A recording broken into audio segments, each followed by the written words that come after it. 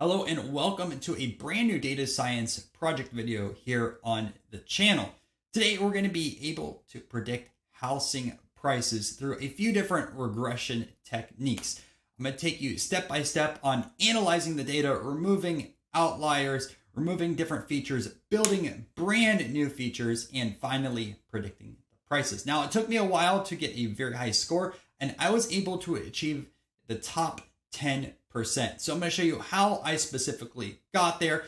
And we're going to go from everything from the basics, which is like a linear regression, which I don't really recommend using for this project, all the way up to using a stacking regressor and also a voting regressor, which you can get really dialed in, use multiple models, and get a very great score for this data set. The best part is if you don't understand a part of this video, I have everything else covered on this channel through my machine learning and scikit learning playlists. So feel free to pause the video at any time, go back and watch one of those videos and move forward again with this project. I assume it's going to be anywhere from 2 to 3 hours, but I'm not sure how long this will end up being as a video. So make sure to put it in chunks too.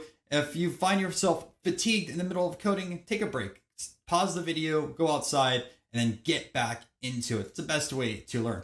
With that being said, I'm going to jump on my computer right now and go over some of the background. All right, so a few things that we're going to go through really quick right before we start coding. This is the housing pricing advanced regression techniques project on Kaggle. It's also one of their beginner projects as well. So just to show you where I'm currently at, we have the leaderboard over here. There's 4,470 teams.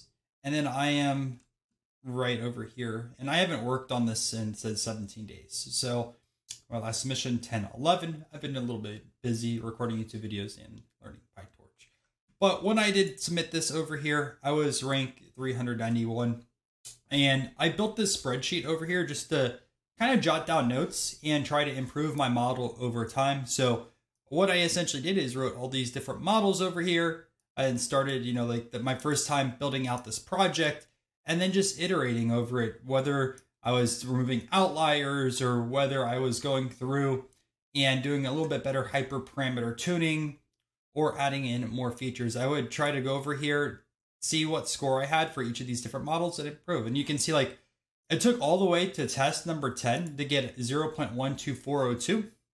That was through a stacking regressor, which is something I also learned in this project. And I started at rank 800 and I got all the way down to below 400, which got me to a 9.9% overall, which I'm pretty happy with that. And then I did have different voting regressors over here. I named these VC1, but I use a voting classifier in Titanic. So I just typed that out over here. It should be like a VR. And then I talked about a stacking regressor. Essentially what I used is different models. I put specifically what the final estimator was over here. And you can see Ridge performed very well on that side of things too. Again, Ridge performed great twice. But when I threw in the voting regressor at the very end, which I didn't even know was possible, I got my best overall score. And I try to talk about some of these different scores or different testing things that I did each time too. So you can see over here, remove outliers, use median, remove z-scores greater than that, feature engineering, voting classifier, it should be voting regressor. Like I said, I made some typos in here. Removed a lot of low performing fields, tuning, stacking regressor, adding RFR to stacking. So this is kind of just notes that I always put over here to work on and different things like that when I want to work on a specific project. Just to show you there's a lot more outside of just the code that I wrote for this competition when I was trying to optimize it. And again, it's been 17 days, so my ranking did drop on this side of things. I probably could get a little bit higher score, but I'm still content with what I ended up getting overall, and being that I was in top 10% for a little bit. All right, so two things over here I just want to mention as well. I already do have this coded out. Now my code over here isn't clean, but I'm going to be taking you guys step by step, line by line, and rewriting this code. So that way you guys can kind of see some of the different thought processes on this. I will make some mistakes through here. I'm not a perfect coder, nor do I expect you to be a perfect coder too. So feel free to go to the Kaggle notebook, which will be linked down below in the description, and read it over because I'll also have some notes and markdown associated with this. And if you do enjoy it, make sure to upvote that notebook as well, or even subscribe to the YouTube channel too. And if you do want to use this code on the Kaggle notebook, I'm just asking you guys if you could upvote the notebook before you do copy it. That way I could get my Kaggle ranking a little bit improved, and maybe I can get a bronze or like a silver for this competition. Although I do know it's very tough with like the beginner competitions to hand out awards associated with those specific notebooks. It would be nice to at least have my first one on the Kaggle account. All right, so let me go over this competition over here, a little bit of an overview first for you guys, and then I'll show you how you can build out a brand new notebook. So again, just go to Kaggle. I'm gonna link the competition down below so you don't have to search it, but here's your overview. So start here. If you have experience in R, Python, or machine learning basics, which if you watched my machine learning playlist that I have here on the channel, I have both classification videos and also regression videos. So I recommend that you watch the classification first, do Titanic, then watch these regression videos before you start this project. You want to start from scratch just to see what, like, dip your feet into machine learning, perfectly okay. But I do have a ton of videos on the channel covering the different subjects that I will be coding out within here. So just know on that side, thanks. It's a perfect competition for data science students who will complete an online course in machine learning and are looking to expand their skill set before trying a featured competition. Well, that's me because I'm still studying data science, right? To get started, feel free to take advantage of this starter notebook. You guys will be using my notebook on this side of things. So ask a home buyer to describe their dream house, and they probably won't begin with the height of the basement ceiling or the proximity to East-West Railroad. But this playground competitions data set proves that there's much more influences in price negotiation than the number of bedrooms or a white picket fence. And I do agree with that. Just bought my first house earlier this year, but built it, and whew, that was a fun experience. With 79 variables describing almost every aspect of residential homes in Ames, Iowa, this competition challenges you to predict the final price of each home. So practice skills, creative feature engineering, advanced regression techniques like random forest or gradient boosting. I don't know if that's advanced, but let's keep going. Acknowledgement. It was compiled by Dean to use a data science education, a credible alternative for data scientists looking for modernized, expand versions of the Boston housing, which I do think Boston housing data set was depreciated in scikit-learn. Could be wrong on that. All right, let's keep going. Is your goal to predict the sales price for each house? Each ID in the test set, you must predict the value of the sales price variable, okay?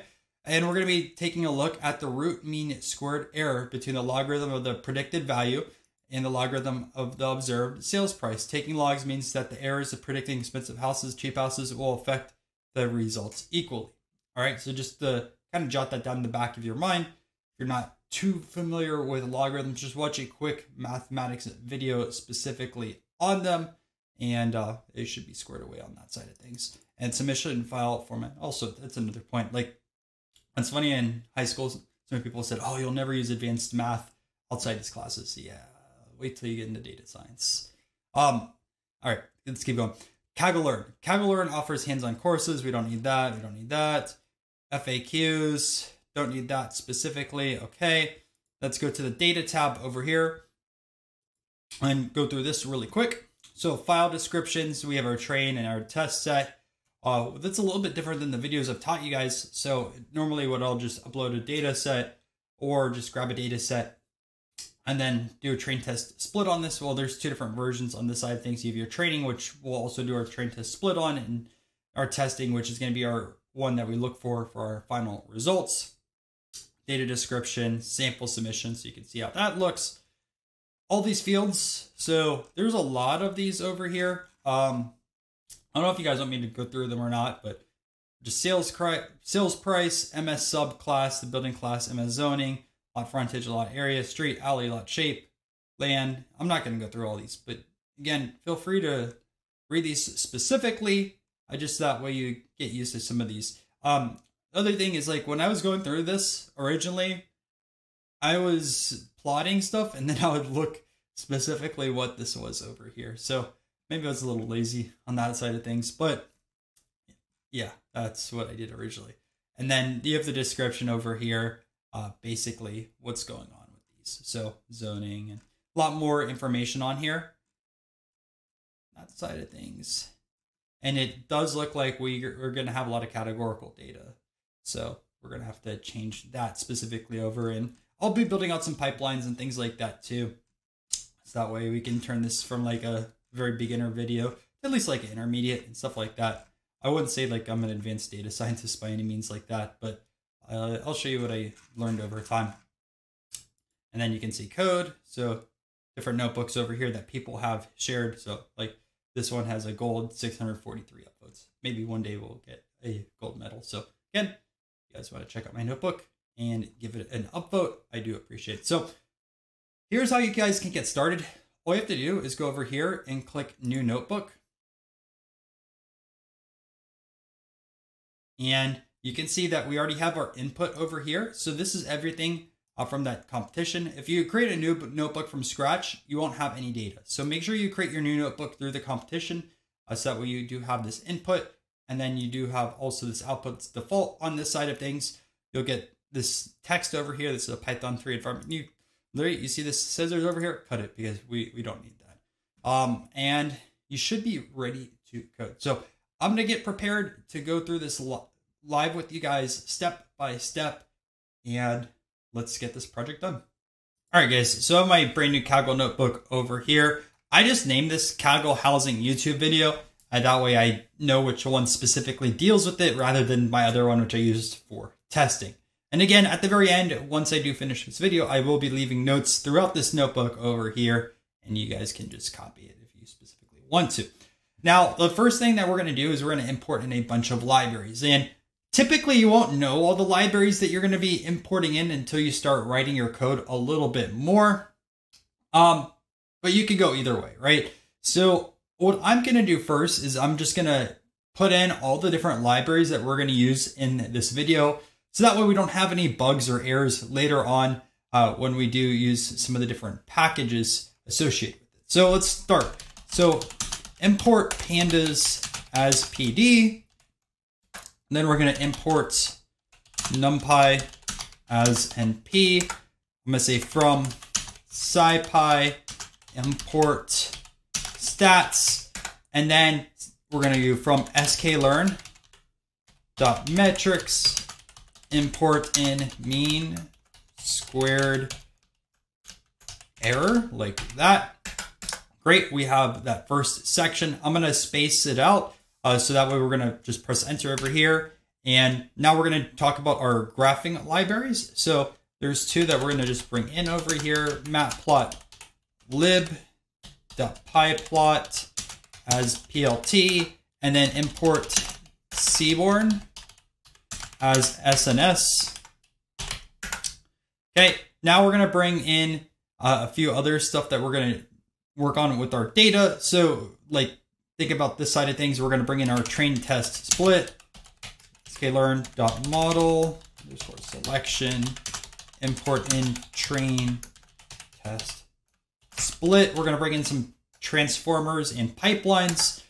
So let's do that. So from sklearn.compose, import make column transformer, and then also column transformer. Okay. From sklearn.pipeline, import pipeline, make pipeline. Then we're going to bring in our imputer. So from sklearn.impute, import simple imputer. Okay. Then we're going to bring in some pre-processing. So from sklearn.preprocessing, import ordinal encoder, standard scaler, and also one hot encoder. And our ordinal and one hot encoding will help us with some of our categorical data, which there's a lot of, right? Okay. Now, lastly, we're going to bring in all of our models. Now, what I've found out, at least from Kaggle competitions, is sometimes people will delete models if they're performing really bad within their data set. Now, I'm just going to literally keep everything that I had over here just to show you guys, like, I did build out a lot of models. And also, I think it's good practice for you guys too. That way you can get used to different types of regressions. So let's start off. from sklearn.linear model, import in our linear regression, which is our simplest. From sklearn.ensemble, import random forest regressor. From xgboost, import xgb regressor. I actually forgot stuff over here. I need to bring in my grid search CV and everything like that. So I did skip a step. I do apologize from that.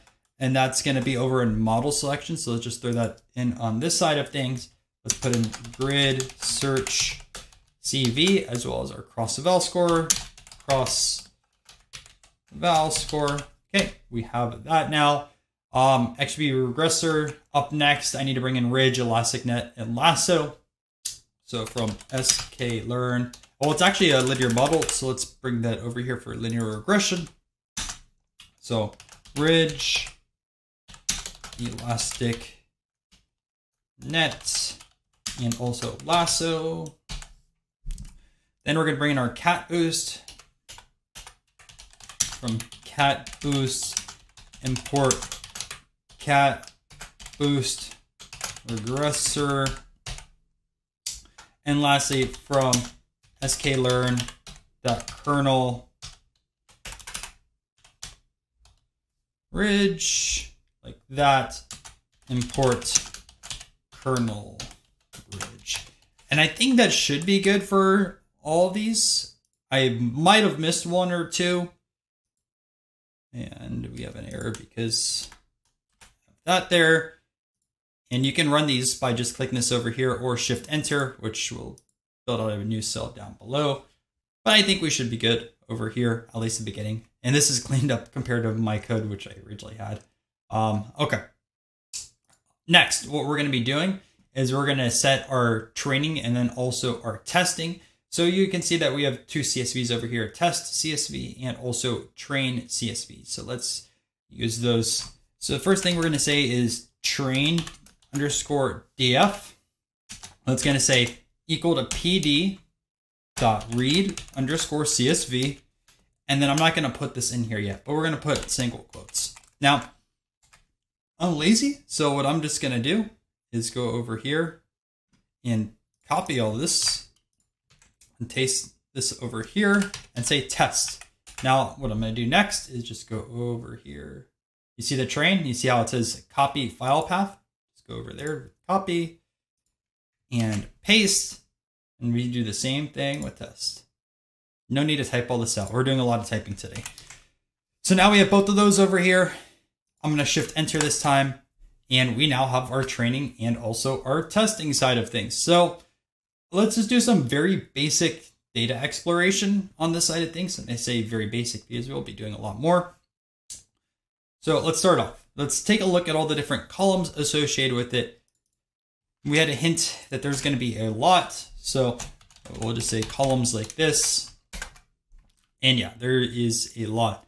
I mean, just looking at this in general, probably don't know what some of these mean. I mean, you would have some ideas for most of these, but yeah, there's quite a lot on this side of things. We can also take a look at the describe, which will help us with our numerical data, but not specifically our categorical. So let's do that too. So train _ df dot describe like that.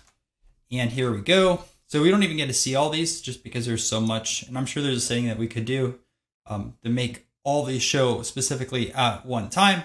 But just so you kind of have an idea, right? Like on average, we're going to probably have about 1460. There's going to be some missing data across the board. That's why I brought in our computer. But you can see everything over here, 1460. You can see like the mean, standard deviation, min, 25, 50, 75 for the max. And you can do a lot of like research and diving down that side of things if you really want to. Next thing I'm going to do is take a look at the D types specifically on these side of things. And we're just going to look at our integers or also our floats. So we're going to go over here to train _ df dot D types here. And then what we're going to do is we're going to put our brackets in here like this, and we're going to say train underscore df dot d types. We're going to say that's not equal to, and we're going to put inside over here, object. And again, we're just taking a look at the numerical stuff first. And you can see how this is spread out. Like we have our ID, MS subclass, lot frontage, lot area, overall quality, overall condition, things like that. So all this is going to be over here specifically. But the cool thing is now we can start taking a look at each of these individually. So what I'm going to do is I'm going to take a look at specifically scatter plots. And the reason is there are a few things. First, I want to see how some of these features over here like have a direct impact at our target, which is going to be the sales price. So I think there is some benefit on that side of things. But also it's going to take a look at kind of like outlier detection. So one of the things I want to take a look at specifically is outliers, right? Because houses are all different, and sometimes we'll get some crazy sales, which is going to impact our overall, like sometimes houses are a little bit crazy and not rational. So we'll see some crazy sales prices based off of different conditions. Let's say, for example, like a house has a ton of area, maybe it's in the middle of a farm, right? And most of these other houses are in the middle of the city. Well, typically, like if you had more area with your house, you would see a higher sales price. But because it's in a farm, like far out, maybe the sales price is a little bit lower. And that's just, maybe that's a bad example. But there's going to be a lot of stuff we could take a look at. So let's start off with that. Now, I'm just literally going to go in order. We don't need our ID. That's not needed, right? But we can take a look first at our MS subclass.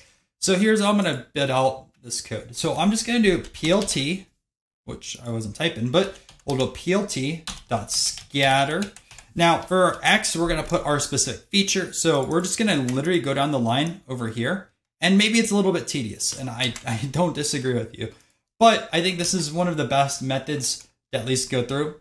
And I'll also show you how we can take a look at outliers with z-scores. And that's why we imported in stats. But sometimes I think the visual side of things does help you out on that. So I'm going to say y equals, and then we're going to put in our sales price, right? Which is over here. And then our data equals train underscore df.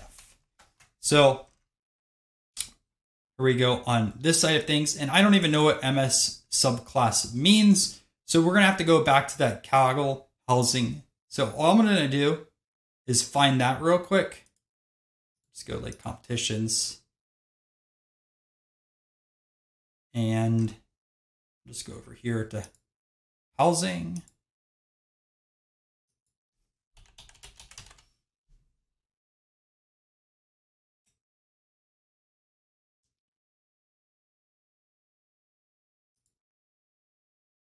So I'm at the house prices advanced regression techniques. We go to our data and then we take a look over here. So MS subclass is the buildings class. Okay. All right. So MS subclass over here. And if I type a dwelling involved with the sale, so you'd see like one story here, finished attic, 1.5 over here, 2-story, 1946 and newer. Okay. All this information on this side of things. This is honestly more of a like categorical value. I don't know why we put this as numeric, but that is just something to know. And that's kind of like why this is all going to be spread out on that side of things. All right. Now we're going to take a look at lot frontage, which is this next one. So I'm just going to copy this code and paste this over here. I'm going to grab lot frontage like this. And we're just going to change that there. Okay. So now we're taking a look at this, and this is perfect, right? So we do have some outliers. So you can see like all the way over here with 300, that's definitely an outlier on that side of things. You can see like we do see some sort of positive trend associated with these as we go out farther. But these are just way out here in, as we call it in baseball, way out there in left field. So we need to do something with these. I would recommend dropping these, but I can show you specifically what IDs are associated with these, and we can start building out like a tally of different things that we should be dropping. So I'm going to do a train underscore df dot query. And then I'm going to just say over here with our lot frontage, copy that. I'm going to say lot frontage. We're looking for anything that is greater than 300. So query is just like a super fast way you could take a look at your data. I use it all the time. And here we go. So we have IDs 935 and 1299. I'm just going to start building out a tally list, and I'm going to say drop 935 and 1299. All right, so let's move on to the next side of things. So now we're going to be taking a look specifically at the lot area, which I kind of alluded to, right? We may have some stuff, a large area on that side of things, but not specifically a high sales price. So I'm going to, again, copy this code. We're just going to paste this over here, grab our lot area, throw it into the X. And here we go. And we definitely have some larger sales over here. You can see like lot area size pretty small. We see like price has increased, but we do have some quite large ones over here. So I think a good value, take a look at, is maybe like 50,000, maybe 60,000. So let's do that. So again, we can just query again. We'll grab that. We'll grab our lot area. And let's take a look at, let's say like 55,000. I think that's a good number. All right, and then we have a bunch of different IDs over here. So let's take a look at that. So lot area on this one is 15.9. That's this one over here. We have 21 over here on this one. Both of those should be dropped. This 16 over here. So let's just put those on here. So we'll say 250, 314. We're going to have 336 and 707. So those are the ones that I would recommend at least dropping initially. Other ones. So let's take a look at 452. That's 70. So that's probably this one over here. Let's take a look also. We have our sales price, 375. So actually it would probably be like one of these over here. I think that one's fine. 111 over here, like this one. Well, we already said we're going to drop that. That's a 70701. Then we have 1299, which I think we dropped 1299. Well, not yet, but we have that over here. So we're fine on that. And then we have 1397, which has 57.2. And then also on that side, I think sales price like 160. So it's probably that one. It may have some impact on our stuff. I'll put it down as a maybe. I'm not sure if we're going to drop that one yet, but say maybe 1397. And let's keep on moving. All right. So now we're going to take a look at, so now I just want to show you guys too, how you could do your Z-scores with this. And like, again, in my opinion, Z-scores are very helpful, but I think using the eye test with your data does help too. So let's take a look at how we do our Z-scores. And I actually got a lower score on my model when I did use Z-score, and I removed what I would consider outliers. But again, that's something that you could test with if you really wanted to. So I'm just grabbing this from stats. You can do stats.z-score. You put your thing over here. So train DF, I'm going to put in our lot area. Okay. Put over here lot area. Then we're going to do dot sort values like this. And we can set up a tail. So we only have what, like 1, 2, 3, 4, 5, 6, 7. Like, yeah, I could have just looked at 7 rows, but I'll just do like a tail of 10 over here. And you can see the Z-score. So like 313 has a Z-score of 20. Oh, actually it's ID 314. These are going to be a little bit different. You can see 249, 250, 313, 314. 20. That's an insane Z-score number. 335. or in our case, 336, 15, then we have 14, 10 for 707. The one I wasn't too sure about is a 4.6, which again is a very high Z-score in comparison to these others too. Like they're around that range, but I did see that happen a lot within this data set. Definitely these high Z-scores need to be dropped in general. And again, you could use eye test, but I just wanted to show you guys the quote unquote technical way that you could take a look at this specifically. And yeah, so that's not good. Now we're going to take a look at our next one over here, which is going to be overall quality. And we'll just throw this over here like that, and then we'll type that out. So overall quality. And as expected, right, we do get to see how this is working. Now, it's kind of weird that we do have two quality 10s, but they're very low. Like you can see these sale prices. I mean, so let's take a look at this. So again, just we do our query here like that. And we're going to say overall quality this time. And this time we're going to say it's going to be equal to 10. So just put equals 10. And we can take a look closer at these sale prices. So specifically, we're taking a look at 524, sold in 2007, which, I mean, I was very young then. I think it was 2008, though, that had the housing crash. So it's kind of weird why we have a very low sales price on there. And then the other one we're going to be taking a look at is $12.99. That was in 2008. That was $160,000, which I think $12.99 is a troublemaker for ours. I'm pretty sure we've talked about that before. Where is it at? Yeah, I've already said to drop $12.99, so I'm not too concerned with it. The other one was 524. I swear I saw 5.4. I don't know. I thought I saw it earlier, but okay. We're gonna say maybe 524. 524.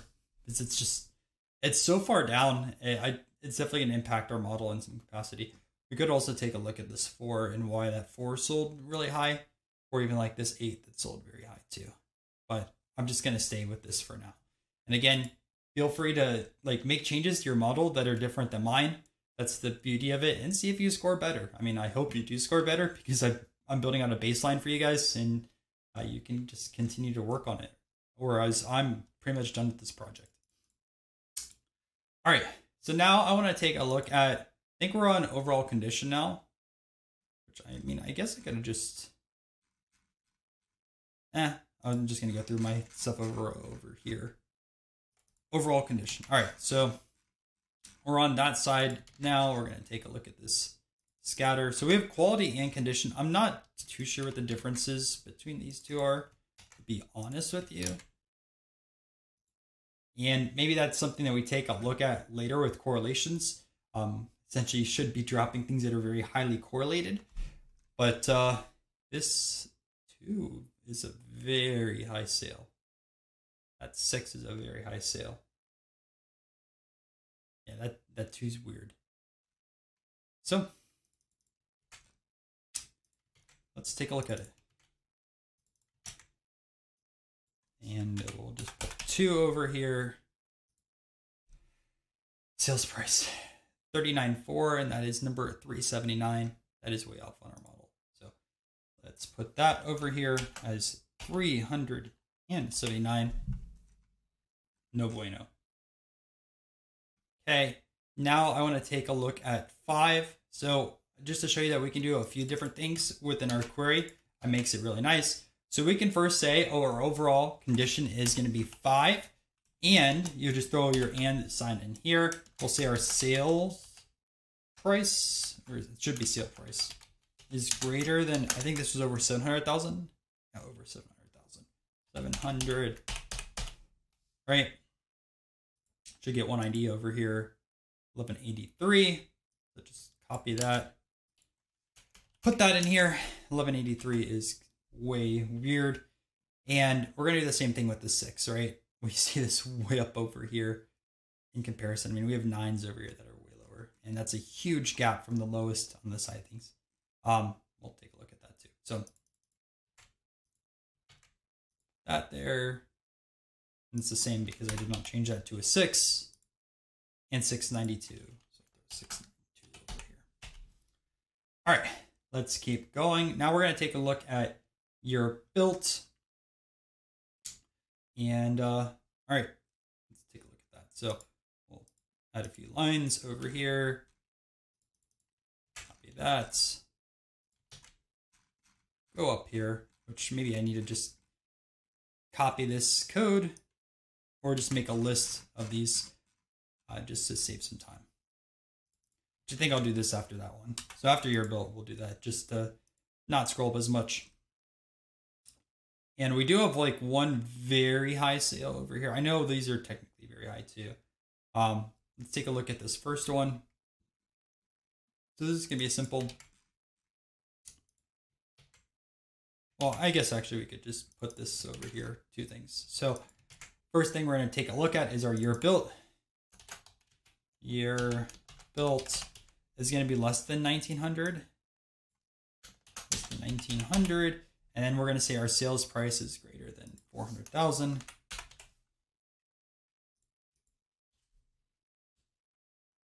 And I do have an issue on that one. Yay, we love issues. All right, let's see what I messed up on this one. Your build, not built. And we have ID 186.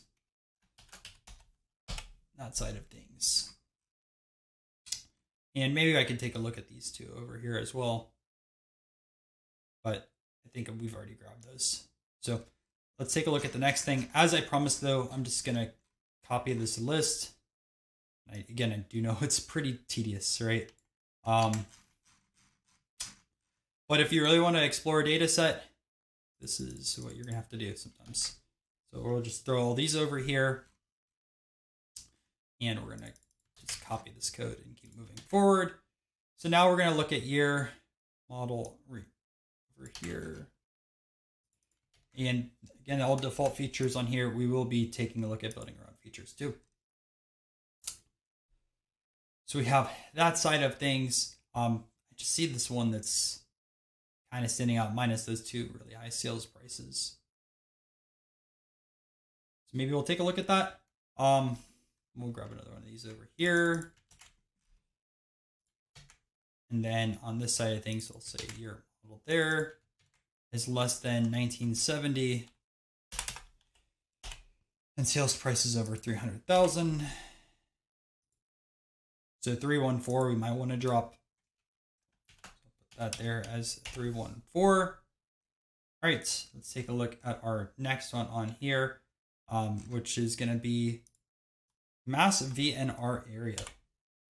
All right, no idea what that means, but let's take a look at that.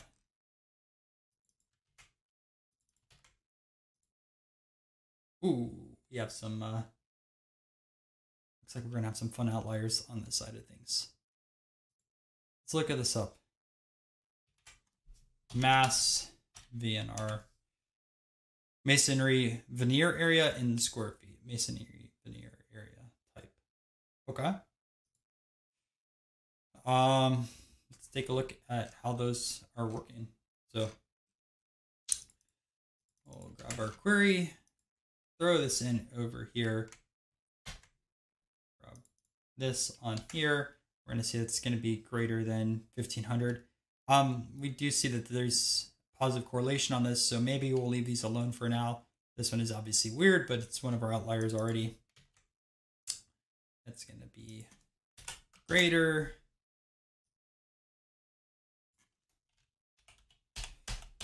$150. And it should be actually 1500, not a large number, and that's 298. So 1398 in here. And let's keep going. Now we're going to take a look at basement square feet 1. Copy that.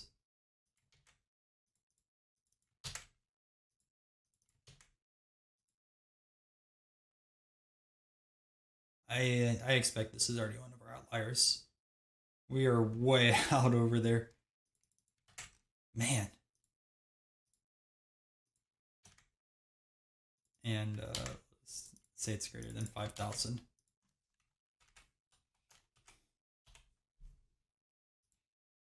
$12.99. What a shocker. I think that's the third or fourth time we've already seen $12.99.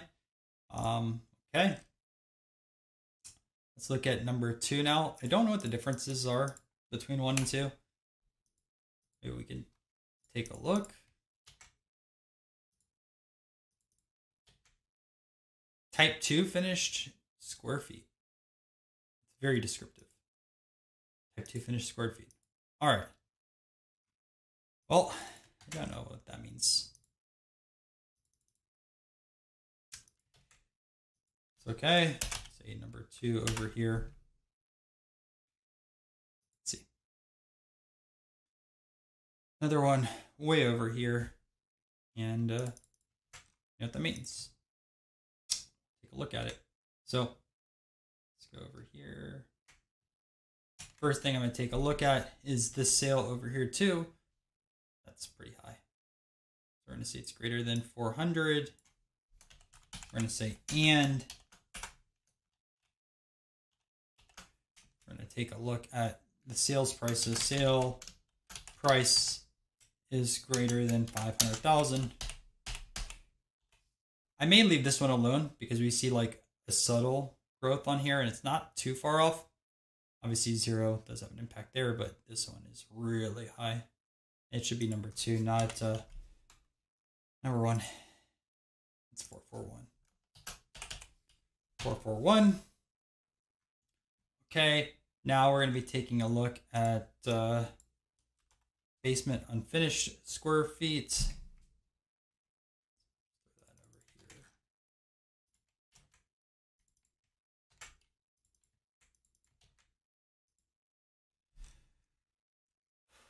All right, again, these 2 over here, but nothing too crazy.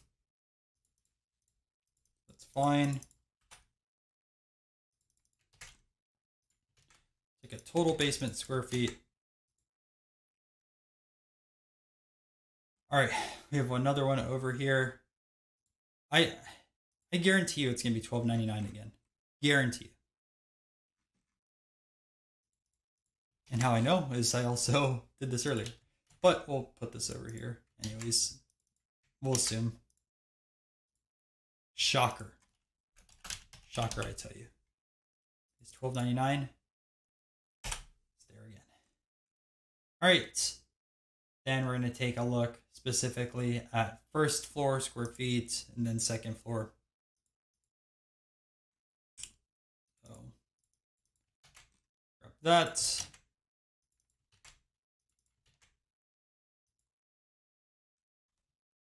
And I'm going to save you guys time. That's going to be $12.99 again. Way over here, running our data. But second floor square feet.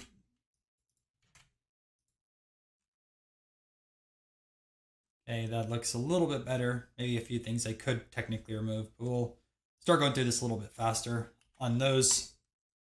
We're getting close over here. We don't need sale price because we're already going to have that. Okay. Now we're going to take a look at low quality. Here. That.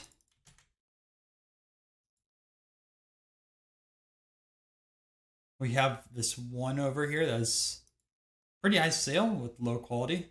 I guess we'll just query that one.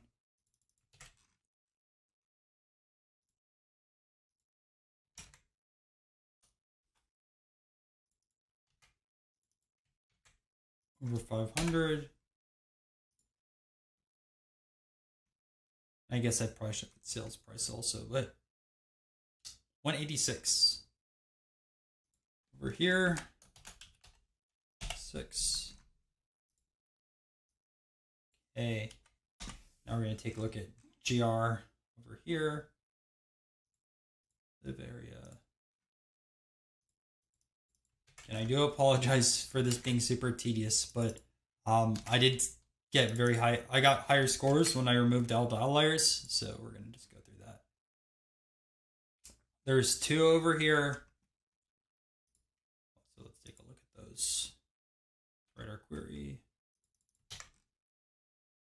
just take a look at, this is going to be over 4,000. Or like, we'll say like 4,400 or something like that. 524 and 12.99. We've gotten those multiple times. All right. Great. Let's take a look at full bath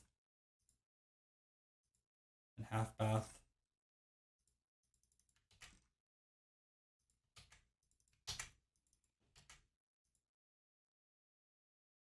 We have the one over here with 3. Maybe we can drop that one. Like, it's just literally one single point over here. It's just kind of funny.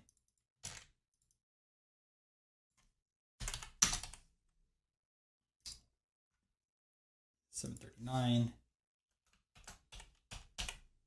We've covered $739 already. Hard to remember. Just gonna go over here. Look at the next one, which is basement half bath. And we have these over here. And just to show you again with z-scores over here, because like we do have 2 points. Let's just say stats.z-score. You can do train underscore df. Throw this in over here, our basement half bath. I just want to change this up a little bit. And then we're going to do dot unique. Should only have 3 z-scores because there's 0, 1, or 2. And you can see like we have an 8 z-score, which is pretty high on that side of things. And normally you would want to drop those. Let's just take a look at our query on here. Grab that. So basement half bath equals 2. Okay. And that's 598 and 955. 5. Great. Now we're going to take a look at full bath and also half bath. And these were just the basement side of things. I thought those were the full ones at first, so I do apologize. Those, I'm going to grab those over here for full bath. And like I said, I am trying to go through this as fast as possible. This is kind of the boring part of the project. But we have full bath over here. Nothing too out of the ordinary. Grab through half bath.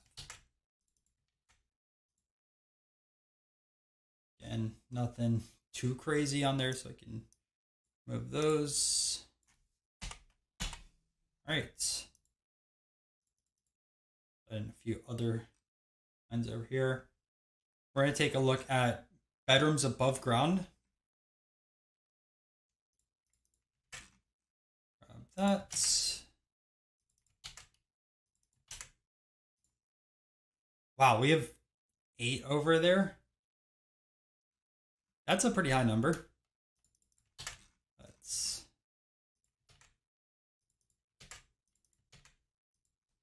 grab our 8.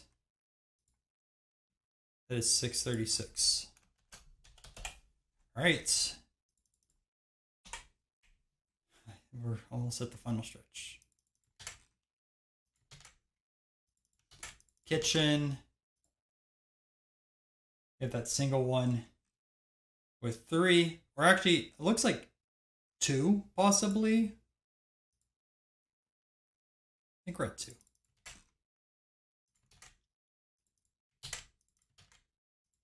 Which will give us a pretty high z-score on this one. So 49 and 810. 810. All right, we'll add in a few other lines of code. Total rooms above ground. That seems very similar to some other stuff over here. Seems very similar.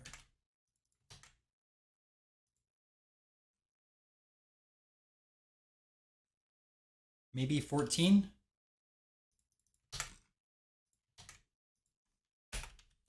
And we'll grab that. Like If you disagree with some outliers, just don't use this. All right, fireplaces.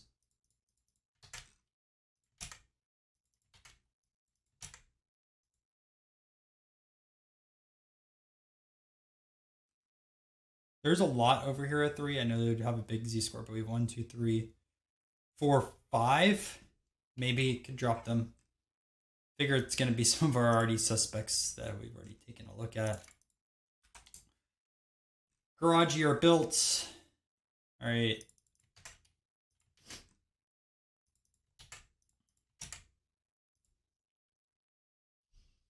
Looks like we just have this growing over there. Nothing too much of a concern. All right. Garage cars.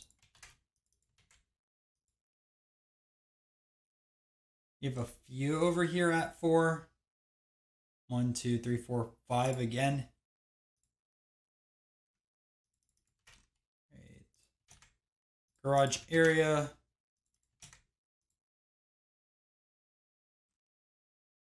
Maybe we'll look at this one over here, which is under 1200. That's what we're going to do. Which will populate a few of them, but that's all right. All right. So it's going to be less than, or sorry, should be greater than 1200.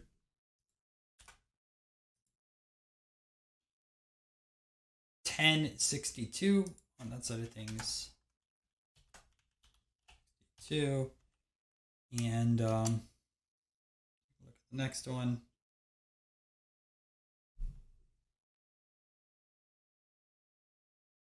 That sold for $16.8. Well, look, what do you know? $12.99 again. Maybe $11.91 also. It's a little low. We're already dropping those two, so you just have the other data points. I guess we can drop it. We can always add it back later, right? Okay, now we're gonna look at wood deck.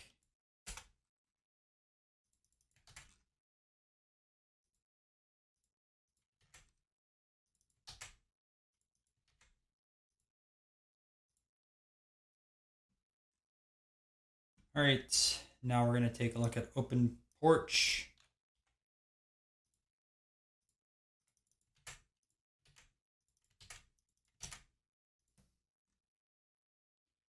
Wow, that's a very low one on that one.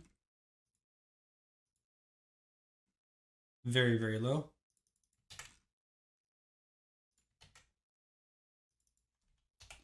That's greater than 500. We'll throw an open porch over there. 34,900, 496. So grab 496 on this side of things. All right. Now we're looking closed porch.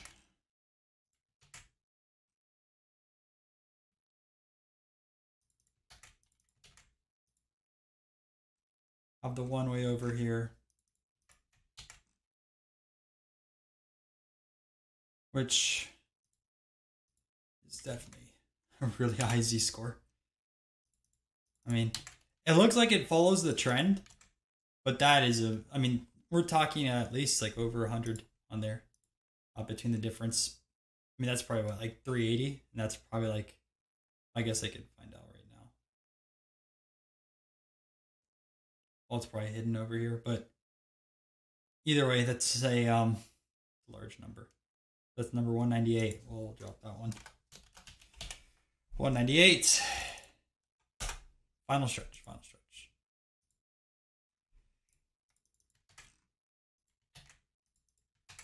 I have no idea what 3 SSN porches.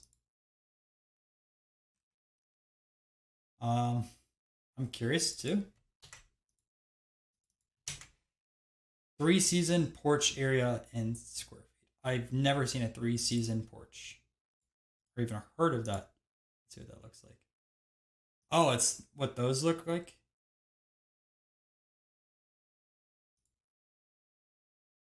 Huh. Okay. I guess it's like all glass and stuff like that. That definitely has an impact on sales price. You know, this reminds me of like, as funny as it is, when I was a kid, I went to Wendy's. There was one in my childhood home that had literally a whole area like this. So I guess that was a 3-season porch. All right. Although the Wendy's wasn't the nicest, but that's kind of funny though. I had to bring that up. And again, we could probably take a look at this outlier. I mean, there's not a lot of these that have a 3 SSN porch, so we could always change that too. The halving one or not, definitely seems like it would make some sort of impact, but not sure for. Okay, but before I get distracted, let's grab our screen porch over here. I know we still have a lot to cover, man. A lot to cover. All right, so that's our screen porch over here. Take a look at pool area.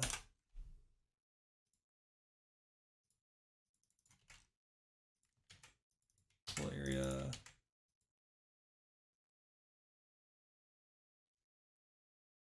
And we have this over here.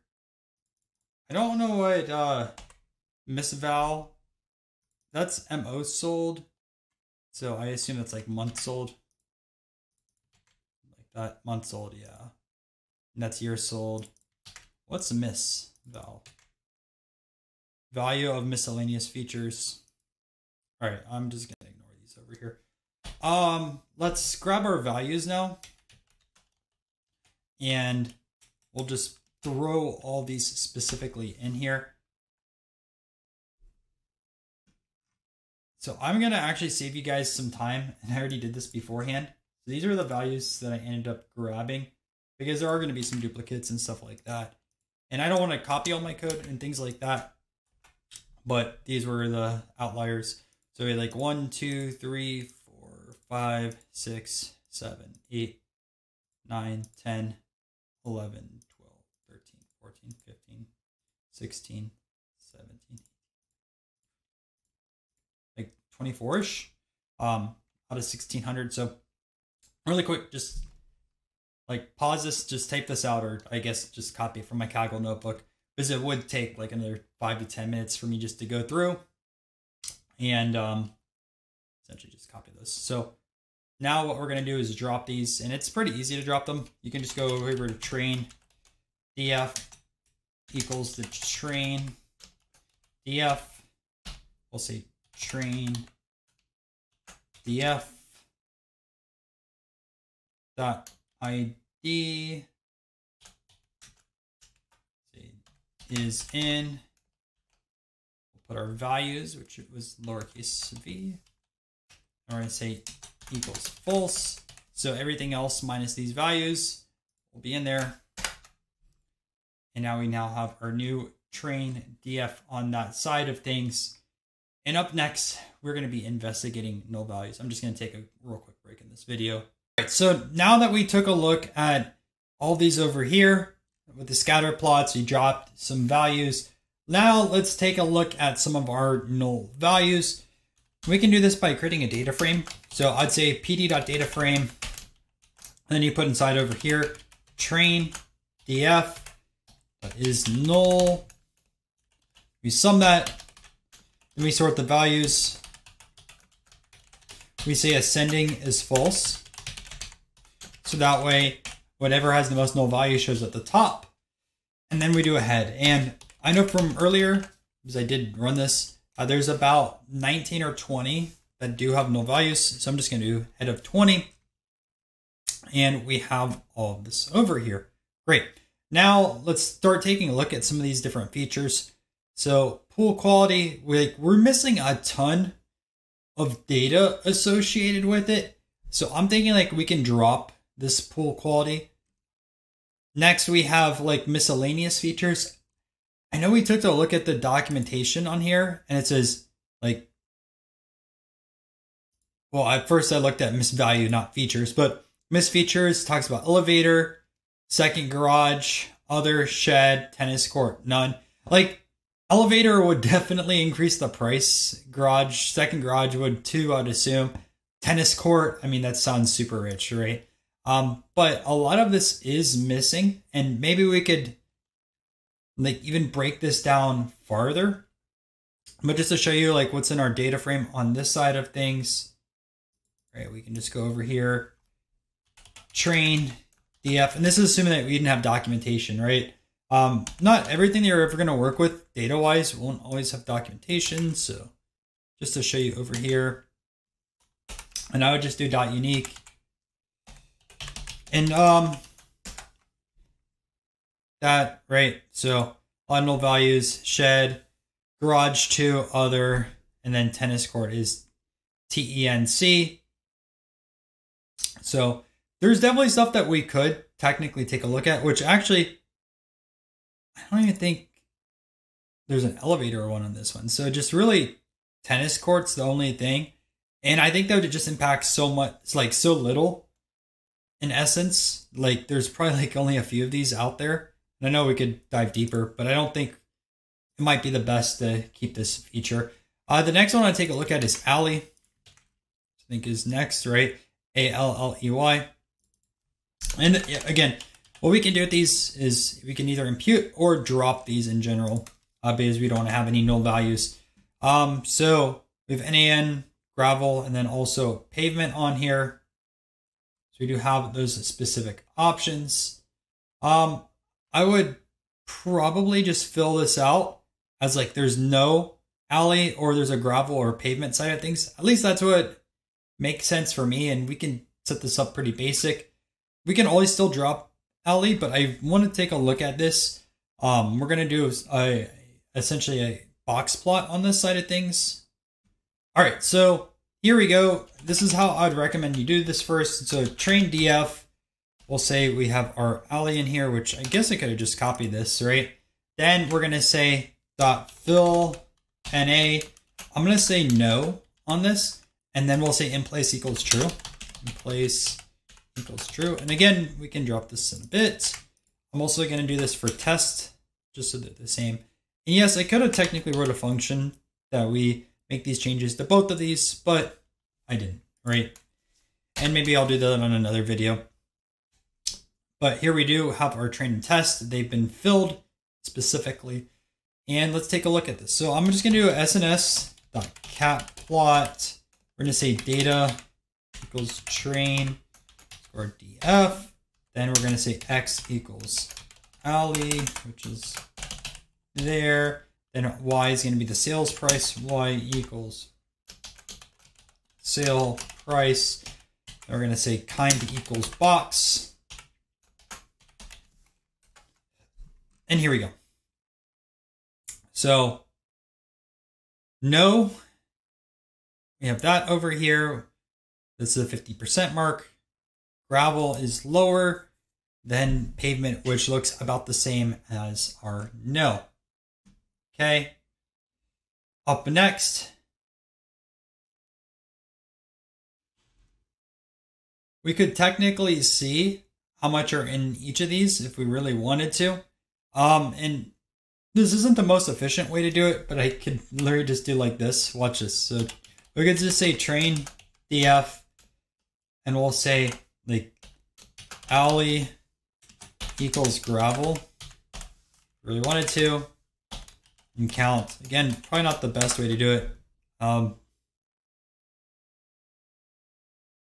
I forgot query.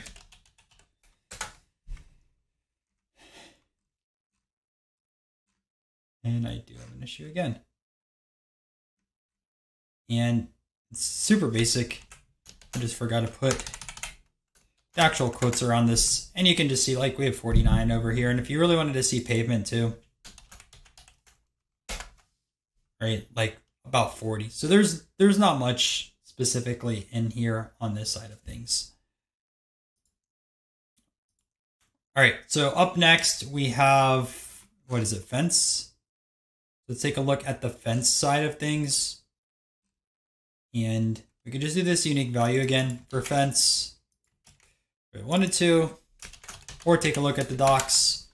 So 1, 2, 3, like 4 types of fences. I'm just gonna in place these right now. And I'm just gonna say the same thing, no, for it. So throw both of those in here.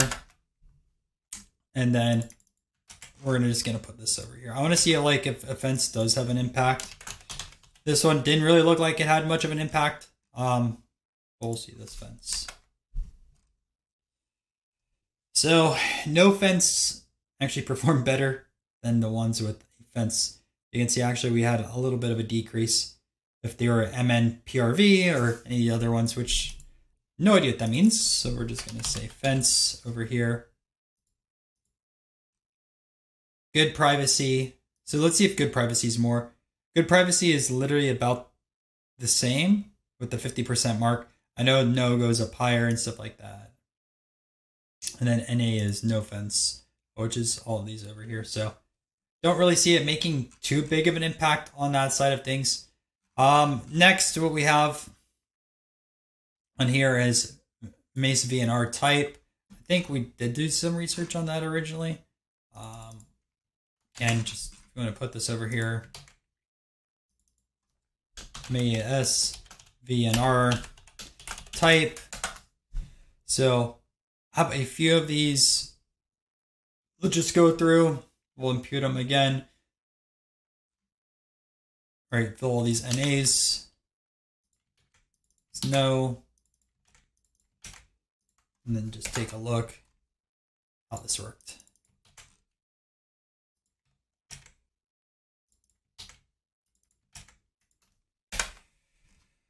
All right, no is actually a lot lower over here.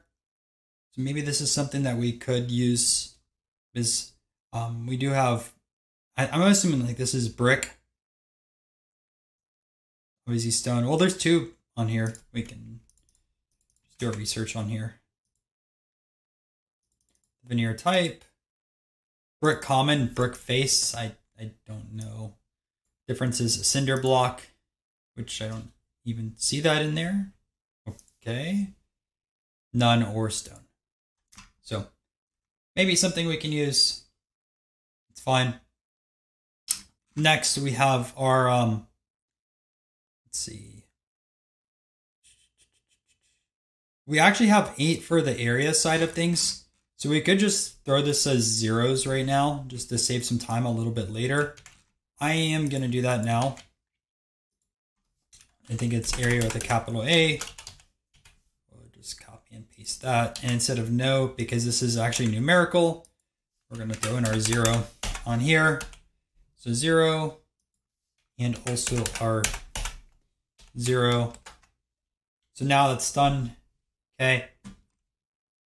And we already took a look at this scatter plot a little bit earlier. And that was in our session when we were taking a look at specifically if we had outliers we wanted to remove and a little bit of data analysis, just taking a look at some of these scatter plots. So, okay, up next is going to be our fireplace. Also, what I'm going to do, I think, is just copy all these. So I don't have to continue to go up. We'll just put everything like right here. I think this should be good. So just do another unique over here. Do fireplace quality. So NATA good, fair, X, which is okay, PO. Done all of those. We're going to do the same thing. This time, just take a look at these specifically. We're going to fill our NAs as no.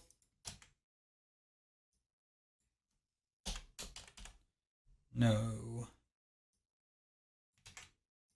That's. And we'll plot it out in a second. So fill that out. We'll add another code over here. Oh man, I actually just messed this up. Forgot to change that up. So there should be nothing that got filled because I already filled all the NA on there. Hope that doesn't make an impact. I don't think it should. Man, I gotta change that out again. Sorry guys, we're gonna put fire pace quality here. All right, so you can see that we have no down below over here, but then we do have some larger ones. TA, good, fair, X, which is the highest on this side of things. And then PL, which I would assume is poor, but like a poor fireplace is about the same as no, but everything else does go up. So probably something that we will want to keep. Okay, so there's that side of things. And we do also have fireplaces on here. I don't remember if that was one of these.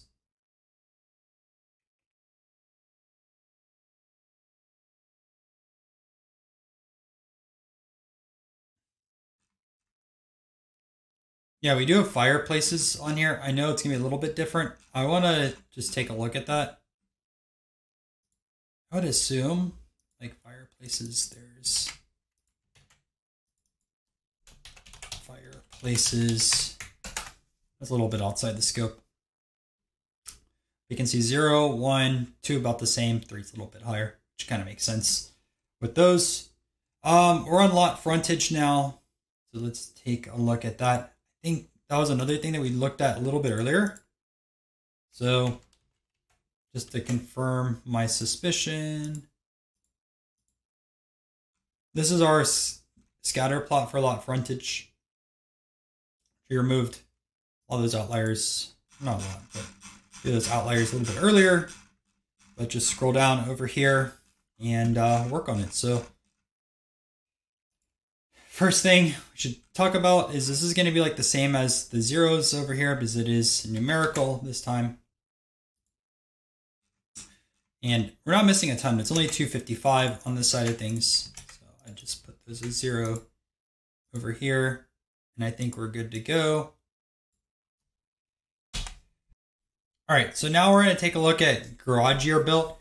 I'm not too sure we need this one. And the other reason why is when you're building a house, your garage year should be about the same as the house itself. Now there are going to be exceptions, especially with these older houses that are present in our data set. But if we go back over here, I'm pretty sure we took a look at year built across the board, if I remember correctly. Maybe we didn't.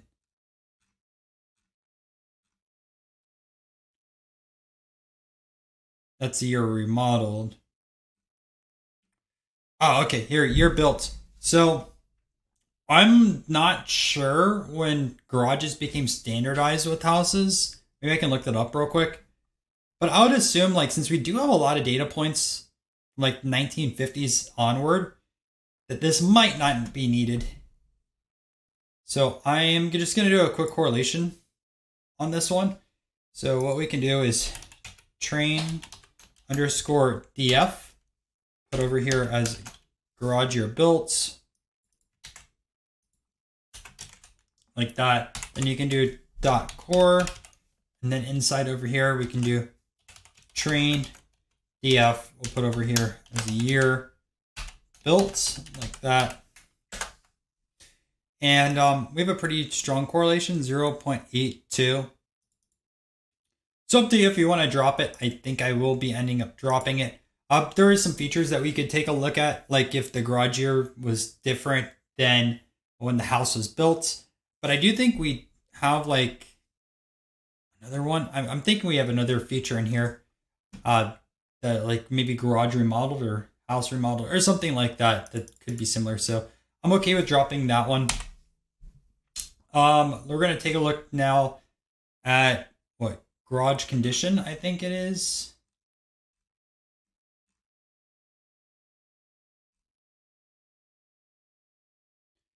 So let's take a look at that. We have garage condition, garage type, and garage finish, and garage quality. So we have like 4 garage things in a row for some of that data that's missing. Not a big deal across the board with that, but that is something that we're going to have to address. So let's take a look at that next. So the first thing is garage condition. So I'm just going to grab our code up here, which is unique.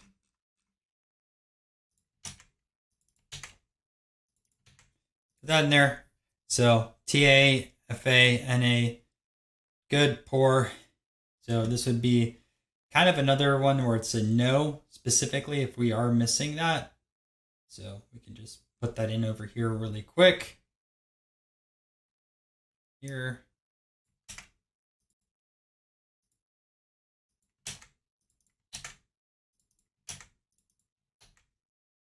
Say no.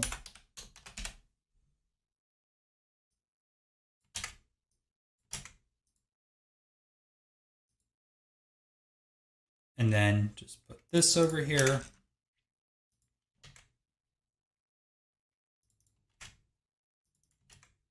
Okay. So TA, not sure what TA means. X, there's like nothing over here. PL, no is down below, which means they have no garage, which has already kind of shown some of the other data that we've taken a look at. So garage condition, we have that. We're going to take a look at garage type now. Maybe that will make a bigger difference. Literally just put garage type over here. Same thing. So garage type is here.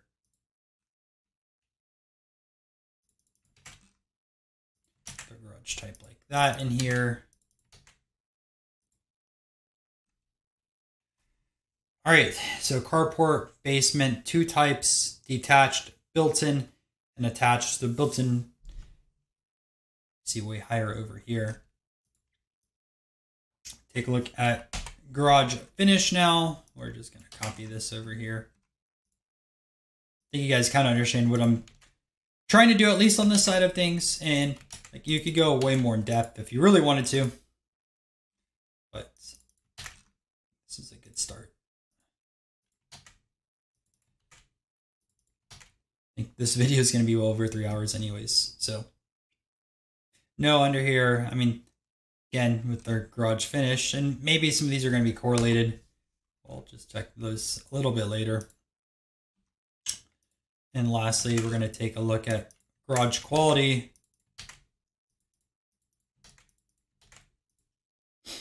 So have those in here. I'll put garage quality.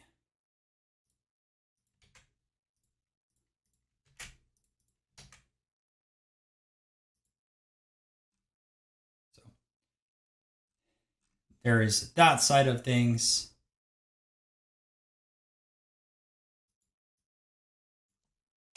But I should probably take a look at some of these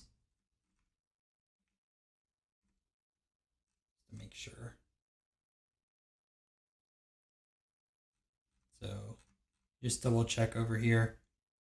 Attached, detached, built-in, carport, no, basement two types, unfinished garage, should be good there. Garage quality. I'm just gonna double check that one real quick.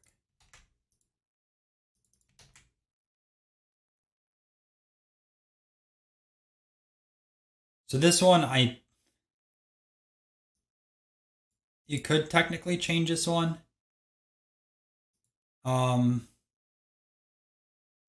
We have no here, but it says in our doc. Yeah, no garage if it's NA. So put that in over here, and I think we should be good to go. All right, so a few more left to go through. I mean, we're very close to finishing it. So let's add in a few more lines of code. First thing we're going to take a look at is basement fin type 2. In documentation, or you can just grab this. Probably faster or better to look at the documentation to see what all these values are. But all right, so unfinished, which that actually might be our answer on this one, is the unfinished side of things. Let's see. Oh, yeah, so unfinished is probably the one that we want to go for on this one. Just copy that. And we'll just say, what, UNF? UNF. Both of these.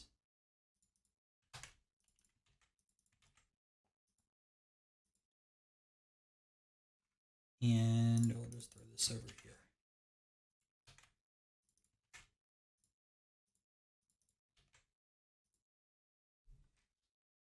So there's that side of things. I mean, it looks about the same for most of these. GLQ seems pretty high, but I have no idea what GLQ means. Take a look at the exposure now. Grab the same thing.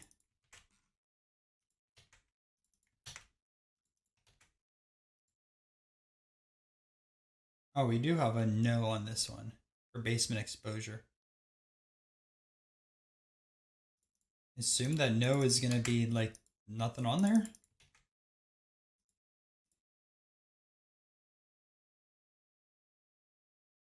Refers to the walkout or garden level walls. So maybe.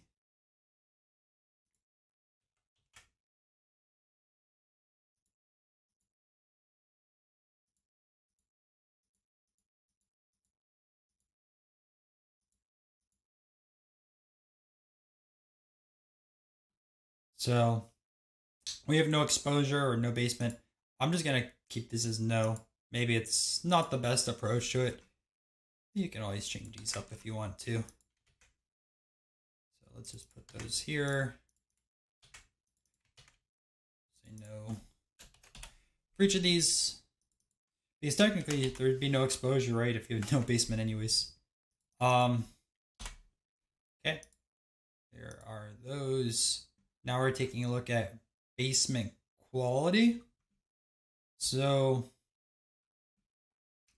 we're missing 37, basement condition 37, basement in type 137.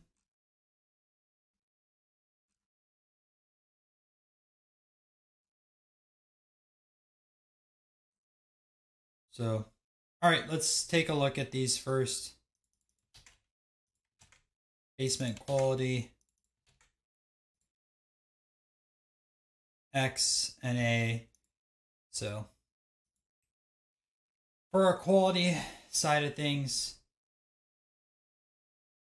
could change this up. I mean, let me just check this out real quick.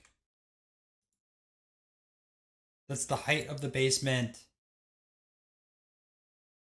So no basement, poor, fair, typical, good. Yeah, so I'll put this as no on here.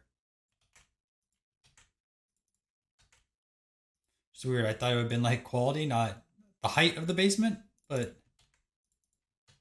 okay. Guess the condition is probably that one that takes a look at it.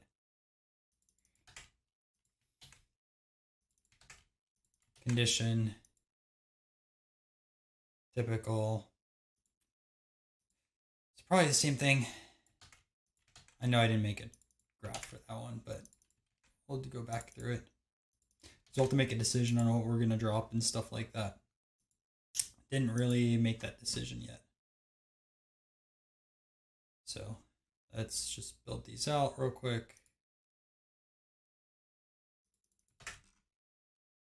Copy this twice. See if there's a difference. Yeah, there's a pricing difference. Look at that. X is way high. Good. TA, no. FA. That's pretty good. And let's see this basement condition. I mean, it seems like they're very similar between the two. Let's see what this one talks about. General condition. Yeah, I mean, they're different, but it's weird how they have those.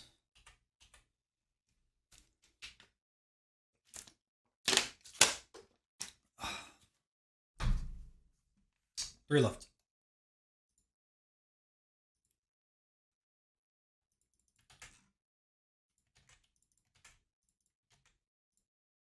fin type, there's a lot of finishes, if any of these are here. Unfinished, so could technically just throw this under unfinished, which I might, I'll do that. I don't know if that'd be fully correct though. But, and I am deviating a little bit from my original code, so I may come back and change this stuff a little bit later. But I'll have probably the most accurate result in my final Kaggle notebook. So if anything's different on there, I just change this up slightly. Probably do just a little bit more testing. We're going to just grab this over here, throw that in. And man, I messed up my copy and paste again because I got to put fin type 1 here, fin type 1, and that. So put this over here. GLQ, it seems like there's a little bit of a premium on there, but everything else is kind of standardized. Okay, and we're down to what, like 2 more electrical and then mass VNR area.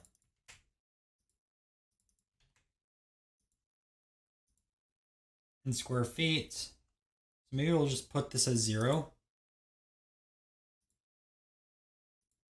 For the 8 values. And again, this is something we took a look at a little bit earlier. So 0 there. All right, and then lastly, we're going to take a look at electrical. I'm just going to put, we have mixed, we have fuse F, fuse P, fuse A. I'm just going to put standard on here for anything that's missing. Maybe it should be in a different area. It's literally 1 result. I don't know why it's missing, but we're just going to throw those over here.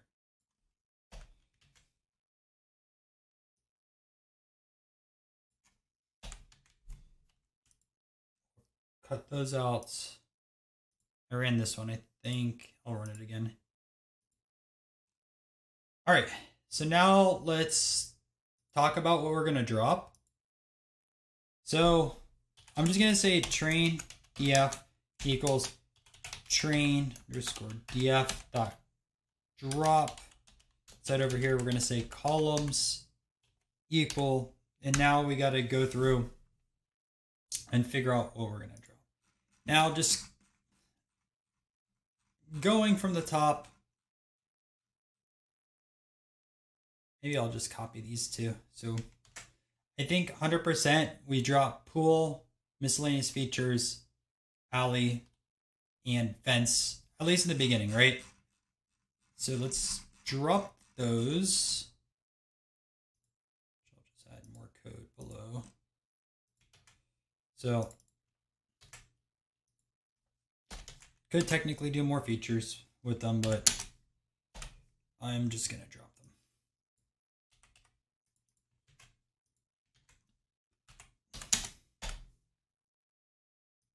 We just have too many null values, to be honest with you. Alley, and then also our fence. So that's going to be first things that we are going to be dropping. All right. Keep going through. All right, fence. The VNR type, I did see a little bit differences on these, so I think I am going to keep that in here. And we did fill that area associated with it. We do have a lot of garage stuff, and the fireplace quality is a little bit different than fireplaces. And we fixed both of those. Lot frontage, I already fixed that. Garage year built, we talked about dropping that. It probably is correlated. Some others are probably correlated too, but I just didn't do those. But we'll drop garage year built. Also going to drop garage condition. So your built condition are both there. garage type and finish were a little different, I believe. So let me just double check over here. So finish and then garage type, they're both different. So I'm going to keep those in there. We're keeping garage quality. Now we're going to look at basement fin type 2. So let's see that. These looked honestly like they're about the same across the board. I'm going to drop that. I don't think people care about that as much.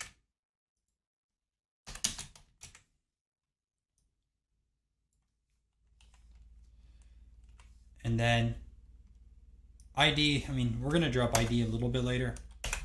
Electrical, we're keeping that. Veneer area. Basement fin type 1, we are going to keep that because you have the GLQ that's a little bit higher. Condition and quality. So condition, we have that and quality.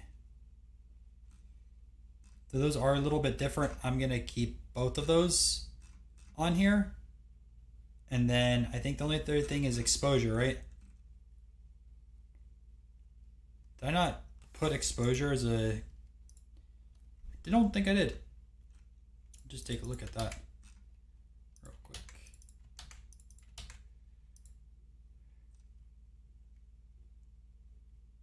Yeah, we'll keep exposure. Because of good, min, average, quality, condition, which just double check.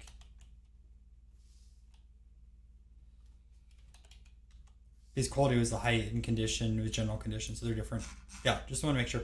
So I'm good with dropping those. And we'll do the same thing for test. Put test in here. So test df. Test df. There. And we have it.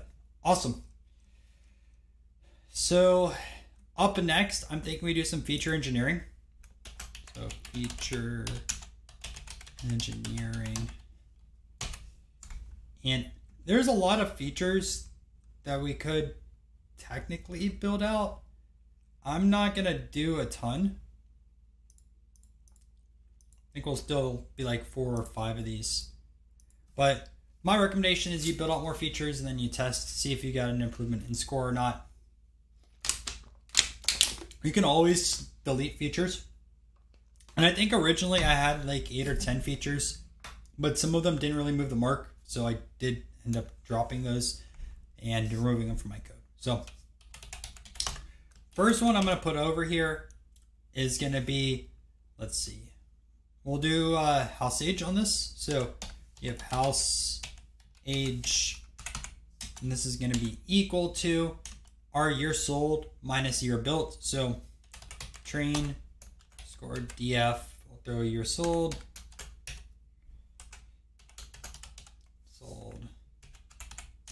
minus train underscore df, and here we'll have year built. And I'm just going to copy and paste some stuff for our testing in a bit. Next, we're going to do train df, and we're going to say house remodel age. So house remodel age, again, that's going to be equal to year sold minus, and instead of year built, we're going to say, we're going to be year remod add. Should be good there. Now we're going to take a look at total square feet. So train df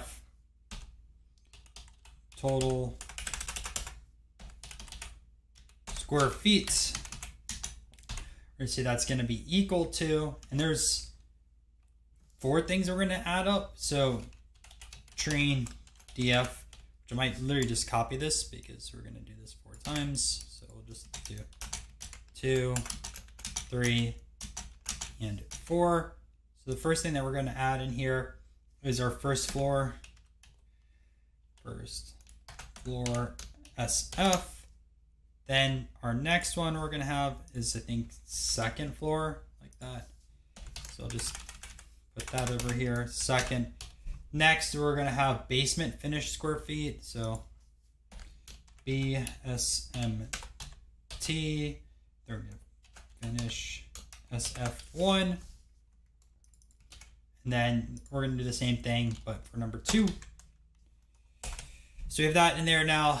Okay, now we need to take a look at total area, which is a little bit different. So there's total area in here. And that's going to be train df gr live area plus, we're going to say train df total basement square feet, like that. Now we're going to do total baths. So train df will have total baths. That's going to be equal to, and we have 1, 2, 3. We're going to have 4 on that side of things. So I'm just going to copy that. 1, 2, 3, 4. I guess I should have copied the brackets, but whatever. First one we're going to do is basement full bath. Then for our next one in here, we're going to put full bath in general, full bath. And then we're going to times 0.5. And we're going to put all our half baths in here. A few.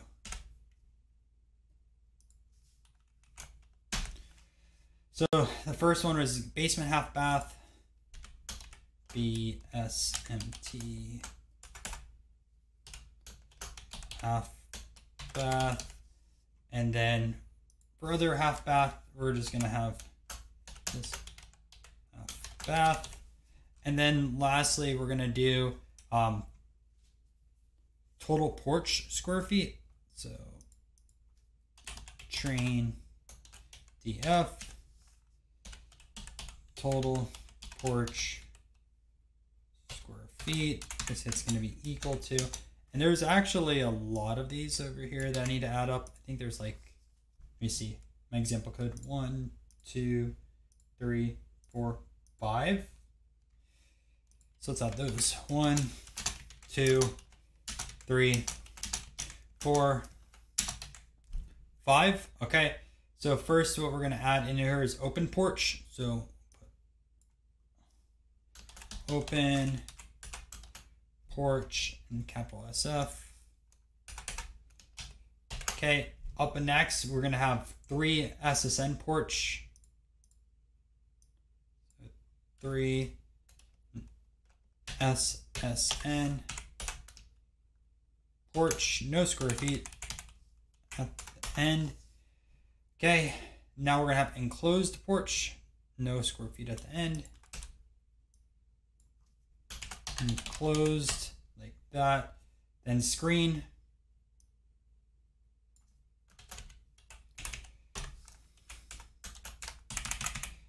And then lastly, we're gonna have wood deck SF.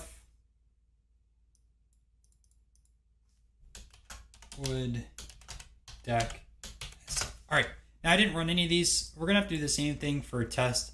That's why, like when I mentioned, I should have probably just built a function originally, but whatever. And then I'm gonna say test df like this. Okay.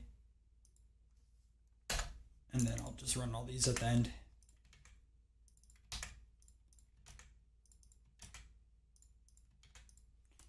There's that one. Hopefully I made no typos, but that's always a pipe dream. I know I'm gonna make typos and small mistakes. It's a fun part of debugging, right? Throw that out over there. You go through.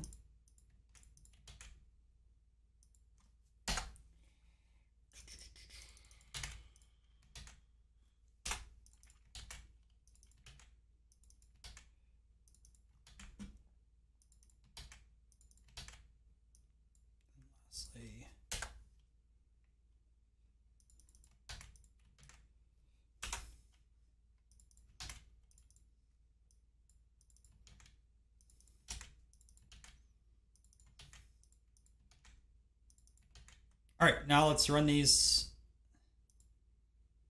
No issues on the first one, or second, third.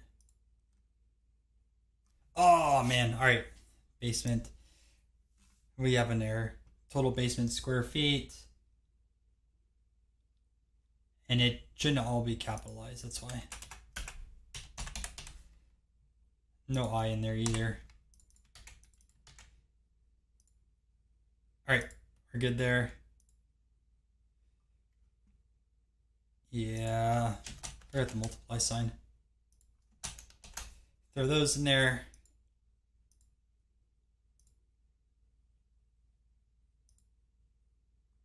Oh, one more error. Enclosed porch should be a capital P. It should be.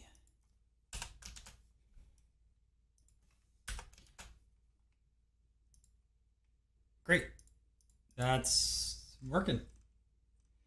All right. Lastly, what we're gonna do, I'm gonna drop a bunch of columns again. So you can just copy all this over here. And just keep it like this. I'll just copy it down below what we end up doing. So first thing I'm going to drop is our ID. Put that there. Then we're going to grab this year sold. Then I'm going to grab year built.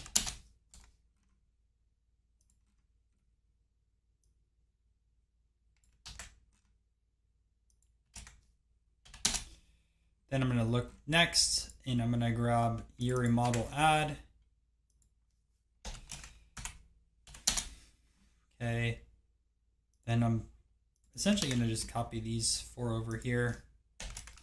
First floor, second floor,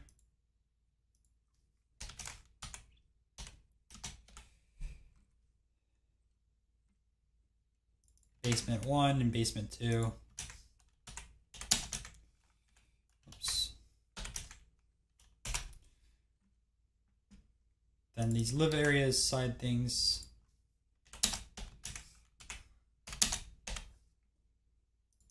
Total basement square feet. Then I hope this isn't cutting out for you guys in this video, but we have to grab all these baths. Basement full bath, then our full bath, and I can go through this again too, or feel free to copy. Basement half bath, and half bath, final stretch. Then we're going to grab open porch.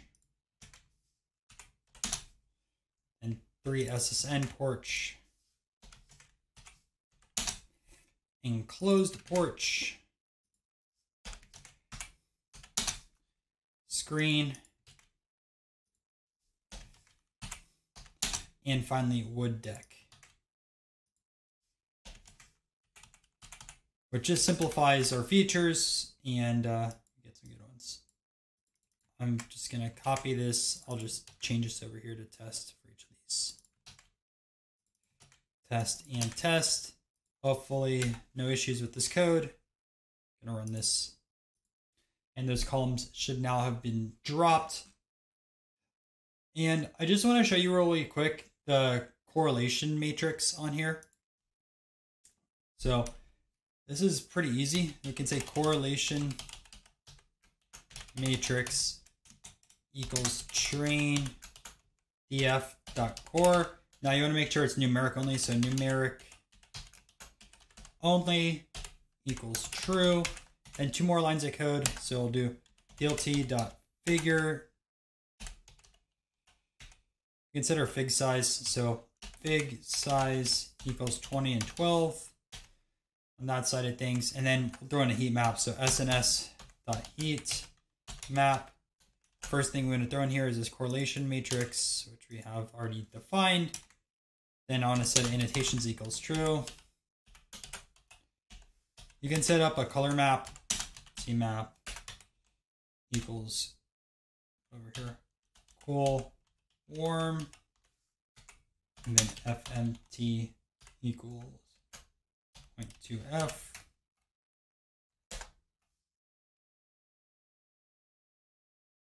Do have an issue with that. Or did I say? Oh, I know what I messed up with. I forgot to put a little more parens around those. Heat map, not heat map.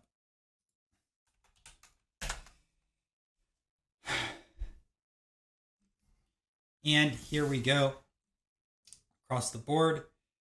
So essentially, if we have something that's a very high correlation, it would be like around negative or positive 0.8 or higher. So garage area and garage cars, there's a high correlation on that. So we may want to drop one of those. I mean, we're almost at like 0.9 on there. So I'll make a note like drop garage area or garage cars. And then this total area and sales price, there's a high correlation, which is good, right? Because we're not going to use our sales price. We're going to drop that for our model. Overall quality and sales price, another thing that's very highly correlated. Just do a quick brief look over here. Sales price, overall quality. So overall, I think we're pretty good over here. I'm just going to drop one of these two. I have to figure out which one I'm going to drop, either garage area or garage cars. Take a look at those. So it's what? Garage area like that.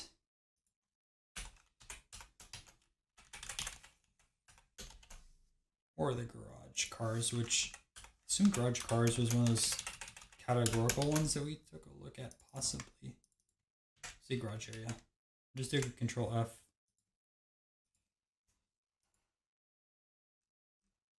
So there's the garage area.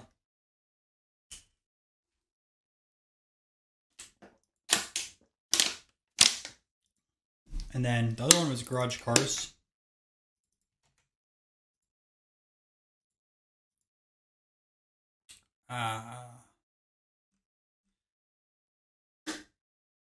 Here we go.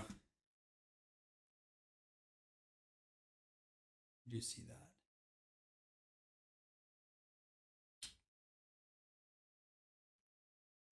So garage area or garage cars 0 through 4. That or garage area. Should drop one of those. Which has a higher correlation with sales price? I'm curious. Where's our sale price at? Over here. And now let's look for a garage. So there's that. They're about the same too, garage area and garage cars. We're 6.5 and 6.6. Are these correlated with other stuff? 6.1 for garage cars.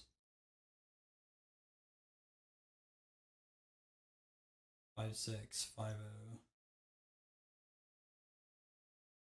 I'll just drop garage area. So one more to drop.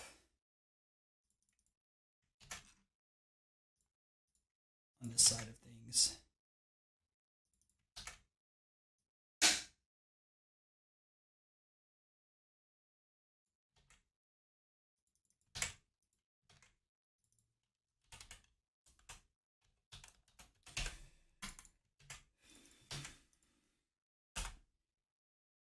All right, so train, test.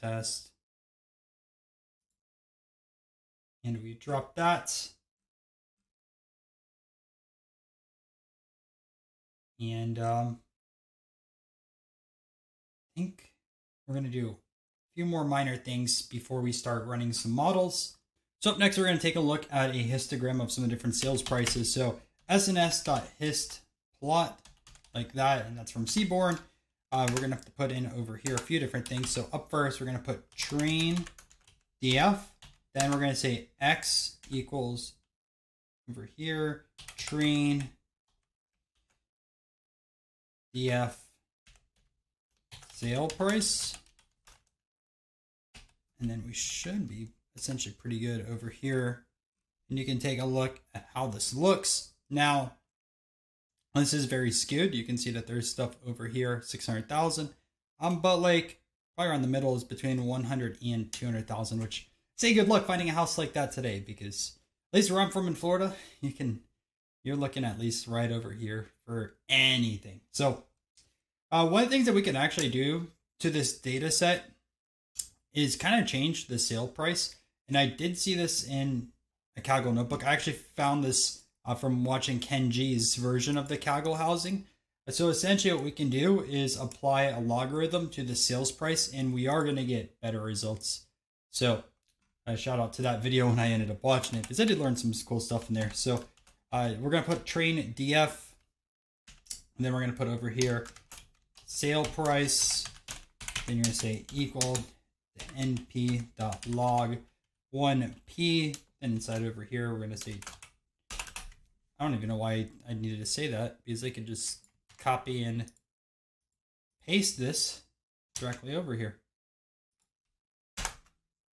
And we do have an issue because I put sales price instead of sale price. I don't know why it's sale price. I guess I'm rambling, but I keep putting sales price in here multiple times. And I did that also when I was working on this project. All right, so now if we literally want to see this again, check this out. And now this is a lot more normal, right? Over here, some outliers probably on this side of things, which probably would clean it up if I dropped them. But either way, we are looking way better. And I think we are almost ready to go. So now we're going to be taking a look at building out a pipeline. Yay, because those are, it's going to be a little bit fun.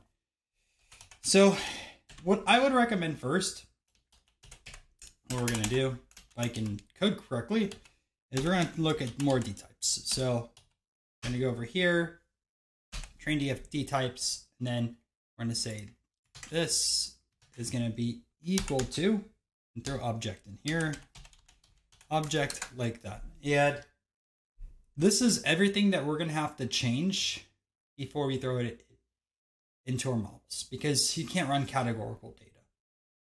That's a lot. And we're going to have to look at ordinal encoding or one-hot encoding essentially for each of these. And we'll have to make that specific decision. Now, let's take a look at stuff where it's not an object. So put that over here.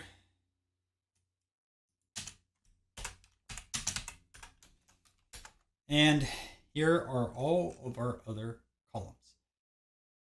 All right, so let's define two different things. So the first thing, what we're going to do is ordinal encoding. So I'm just going to call this ODE underscore calls equal. And then we're going to build out a second one, which is going to be OHE calls equal. And we're going to put a lot of stuff because we have a lot of information. And one other thing I'm going to do really quick is I'm just going to be copying and pasting all this over here. Because essentially, well, I guess I don't need to delete these objects. We're going to have to make a determination of where we want to put this. The other thing that we're going to want to do is have something for numerical calls. So we'll just say num calls. And this is the easy one, right? Because we can just say equals train underscore df dot select underscore d types. Grids here, we can say include equals and put int 64 as well as float 64. And I think that should be everything on that side of things. And we'll say dot columns. And then underneath it, we're just going to say num calls equals num calls dot drop, and we need to drop our sales price. So sale price, just make double check. We only have int and float 64s. Good. So that's correct. And now we need to talk about ordinal versus one-hot encoding. We're going to just essentially go down the board with some of these over here. And let me explain. So for like one-hot encoding, order doesn't specifically matter, but ordinal encoding does. So let me explain a good example of this. We took a look at electrical, and so, or even better, yeah, we'll just look at electrical or landscape slope. All right, so like this is a perfect example over here for land slope. There is an impact in the order on this specific side of things, right? So we have gentle, moderate versus severe. Gentle being the lowest, moderate, medium, severe is the highest. So that would be kind of like a perfect example where we can use ordinal encoding. One-hot encoding might be, where would be a good example of this? Oh, you know what a good example would be? And I don't know if it's specifically in this data set, probably is, but the exact street something is specifically in, right? So like, let's say you have two different streets. That would be a good example for one-hot encoding because there's no typical inherent like value of one street being worth more than the other. Now, I do understand like some streets could be very, very pricey, but in general, right? Another example, and I did this in another data set, was taking a look at cars from different countries. For that example, you would one-hot encode the different countries, right? So what one-hot encoding does, it'll build out new columns for each of these. But for specifically ordinal encoding, what it's going to do is just have one column, and you'll start from 0 and increase like 0, 1, 2, 3, just depending what it is. So that's what we're going to specifically do with all of these. Now, I did do this already in my data set beforehand. I'm just going to copy and paste these over here because there is so many on this side of things. And I will just double check really quick for all of these, and then we can talk about it a little bit of why I put ordinal or one-hot encoding. So I'm just going to copy this code over. And I did make, like I said, I made a few other small minor changes between what I originally had and what I'm doing now. So could possibly have a little bit worse score, could have a little bit better score. We'll explain. So like, here's the street example, right? What I mentioned, 2 different streets or 3 different streets. There's a lot more than 3 different streets within this data set, but there we go, right? So let's make sure we removed street on here. So that's going to be gone on that side of things. Okay. Next, we're going to be taking a look at the lot configuration. Make sure that's still over here too. Look for an L lot config. That's here. Great. So we have lot config. We're looking for neighborhood. Another example of that. Where is our neighborhood at? Right here. Awesome. We have condition 1 and condition 2, which are right here, condition 1 and condition 2. We have our building it type. So let's look for a building type right here. Building type, good. All right. House style and roof style. So let's look for those two over here. House style and roof style, both on that side of things, right? Exterior first, exterior second. Let's look for those exteriors.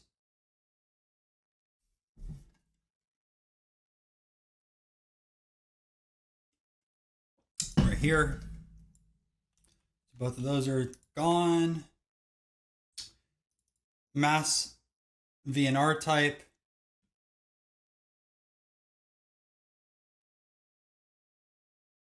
Mass VNR type. Foundation electrical. Electrical is right here. Foundation is right here. Okay, sale type, MS zoning. Sale type is here. MS zoning is right here. Okay. Sale condition, have that over here. Great. Now we have heating, which is just normal heating. Garage type and roof material. Garage type. and also roof material. All right, so we have everything that I mentioned earlier for one hot encoding. Now let's take a look at ordinal encoding. First thing is lot shape, which we have lot shape, land utilities, land slope, which I mentioned. So those are all there. Basement quality is there. That quality. Basement finish type 1. Central air. Functional. Fireplace quality. Good. Garage finish. Garage quality. Yeah, there too. Make sure. Just saw it. Yeah, garage finish and garage quality. Good. Paved driveways there. Exterior condition. Overall quality. Did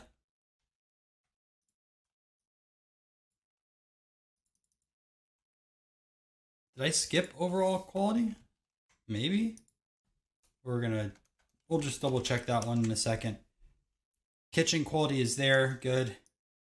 Basement exposure is there. Heating is there.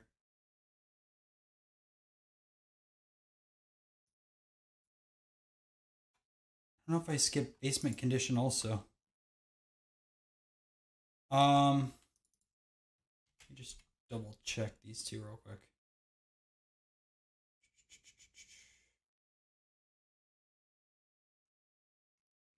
Did I skip that?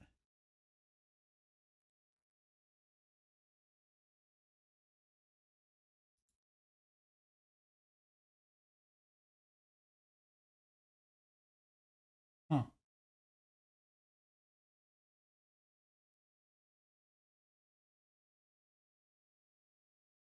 Oh, overall quality wasn't an integer. I don't know why I had that in my original one. Like I said, you do make mistakes on auto coding. So I'm just gonna double check my original one real quick and see why that showed up in the ODE columns.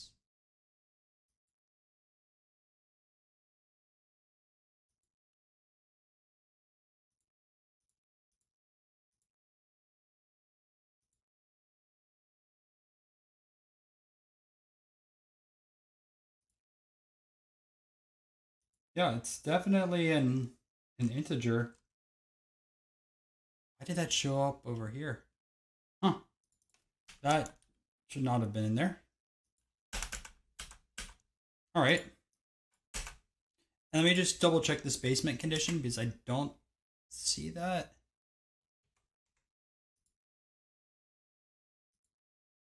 I forgot to drop it or what we did on that. Yeah, basement condition should have been there. And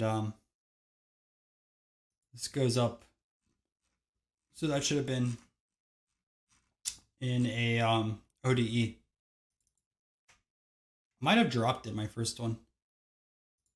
Either way, or just throw it in here. I don't think it'll make that much of an impact. And if it does, like I said, not a big deal. All right, so now let's just run these really quick. Should have no issues. Awesome. All right, I think we are looking good on that side of things, and we can continue to work on our pipelines. All right, so here we go. Let's take a look at a few of these over here. So I'm going to essentially build out 3 pipelines on this side of things. So we'll say like num pipeline equals, and then pipeline steps equal like that. And I'm going to do this for ODE, which is going to be our ordinal. So I'll just say like ODE and then one hot encode. And let's start with this. So here. All right, step number 1. We're going to impute. We're going to say our simple imputer. We're going to say strategy is our mean equals mean, like that. And then we're going to apply a standard scalar to this. So then we're going to say scalar, standard scalar, but nothing inside on that side of things. I think we should be good for this one. Okay, our ODE pipeline. Let's open that out on here. First thing that we're also going to do is impute. And this time what we're going to do, instead of a mean, since this is categorical information, we're just going to say most frequent. So go over here where that says mean, we're going to say most frequent, like that. Okay. And then we have to make one more line on this ordinal encoder because we have to actually call an ordinal encoder. So we're going to say ODE, and we're going to say that's going to be like that. Oh, it should be like here. And we'll say ordinal encoder handle unknown equals use encoded value, which we should have no unknowns because we're imputing it, but I just like bringing this in over here. And we'll see unknown value equals -1. All right. Now we're going to be taking a look at our one hot encoder. I'm going to copy over the same line over here for most frequent on this side of things. And then what we're going to do is set up our one hot encoder. And honestly, we could kind of use a lot of the same code, to be honest with you. So we can just put OHE, put one hot encoder. We're going to say handle unknown. We can use encoded value -1. And then we can say, well, it's going to be a little bit different on this one. So I'm going to say for handle unknown, we're just going to say ignore, which I guess I could have done for ODE, but whatever. The other thing I'm going to put over here is we have to do a sparse output. Sparse output equals false. I think that's what we have to do. Now we're going to have to put these together, and the way that you're going to put these two together is through a lovely column transformer. So let's do that. Call trans equals column transformer. Transformers equal, and let's go through one process of this. So we can literally just go in order if we want to. So our first thing that we have is this num pipeline. So I'm just going to say like this is num p or something like that. Doesn't really matter.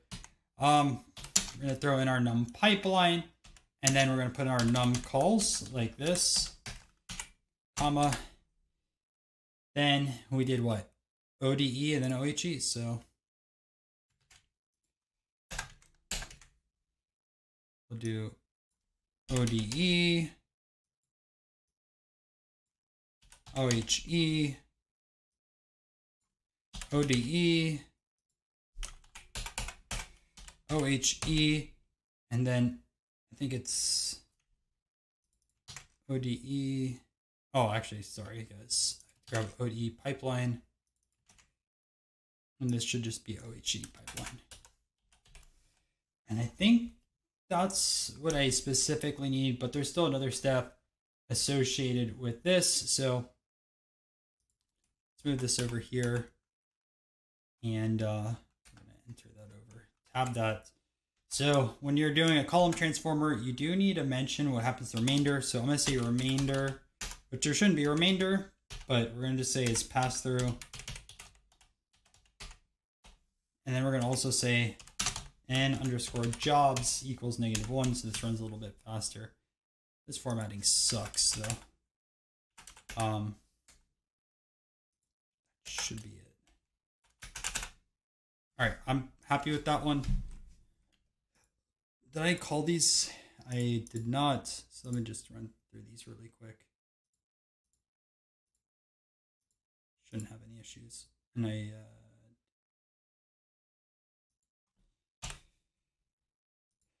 my spelling's gonna always kill me. OHE is done. Column transformer is done. All right. Little bit more. So I'm gonna say our pipeline equals pipeline, or say steps equals,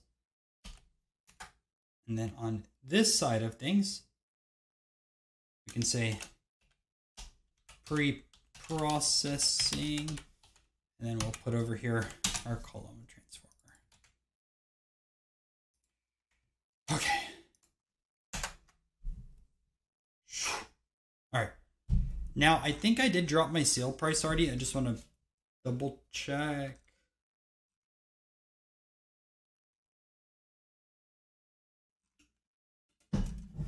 I did not. So let's drop our sales price now. Or sale price, not sales price. Done that a lot. So we can now build out our X and Y. Actually, cut that out for a second.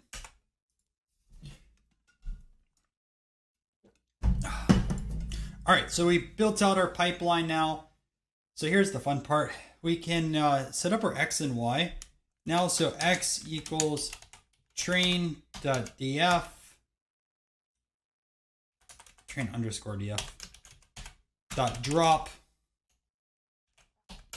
sale price, and we're going to say axis equals 1. And then our Y, lowercase, is train df, sale price, like that. And of course, I do have an error. Should be axis 1, not -1. It's tiring making these videos, guys. We've already recorded well over 2.5 hours, I think. So do apologize when I make these dumb bugs, but it's a lot easier said than done when you're talking and coding at the same time. All right, so now we can take a look at our pre-processed side of things. And what we're gonna have to do is X pre-processed equals pipeline dot fit transform. Throw in our capital X over here. I'm also gonna make this X pre-process capital X2. And hoping that works, and it does. And now we have this array, okay? Now we can set up our train test split. So we can say X train, X test, Y train, Y test equals train test split. Throw in our X pre-processed. Throw in here our Y, we'll say test size equals 0.2, random state 25. All right, now it is time to build our first model. So I'll say build models here. And we're gonna start off with the very basic linear regression. So OR equals linear regression. That's, now we can fit our data, so we can say LR.fit X train and Y train. Great, we have that over here. We can set our prediction, so Y pred equals LR to predict X test. And I'm actually gonna change this to Y prediction. One of my issues I do all the time in coding is just call everything Y prediction. So I'd like to have it like this. And let's look at our mean squared error. So mean squared error. And then you put over here your Y test. Then we'll put in our like Y prediction. See how far we off. And there is our answer. We are way far off, but that's kind of expected. With linear regression, it's probably not the best model to use. And I can tell you it definitely is not. Except when you can use it with stacking, it's pretty good with that side of things. So now for essentially everything else, we're going to be building out parameter grids. I'm not going to do that with the voting regressor at the end. We're stacking. But besides that, I will be building out all the specific models, and we will be doing the parameter grids. All right, I'm back from my next break. I hope the lighting wasn't too bad. I realized I forgot to put on my studio light over here. I'm quite a bit tired today, so I do apologize. So we're going to do a random forest regressor now. By the way, it's going to be better now because I grabbed another Celsius. I hate drinking 2 in a day, but like it does give me energy. Forest regressor, and we'll put a random state of 13 in there. Not sponsored by Celsius by any means either, but I do drink them every morning. So we'll set our random forest regressor in here, and then we'll set our param grid. And I'm gonna put a few different parameters in here. So I'm gonna do max depth, ETH. And these were some of them that I had the best results for initially within my data set. And maybe they're not the most accurate now because I did make a few minor changes throughout. But we'll see, right? Then estimators. And also, I should mention, this video's not specifically out yet as I'm recording. It should be before I do this video. But I learned something new with something called Optuna. I'm not going to implement it within this project. Highly suggest you watch it because it's a better version of hyperparameter tuning and I love it. Like, besides like basic tutorials, I probably will not be going back to what I do right over here with this param grid. So highly, highly suggest that you watch that video because it's revolutionary, man. It's so good. I enjoyed it. Okay, so we're going to do a grid search on here. We're going to say, like, we can just put RFR on here, or we can say estimator equals RFR. It doesn't really matter. One thing I need to do, because I have such a bad habit of it, I'm just going to rename our param grid also, param grid RFR.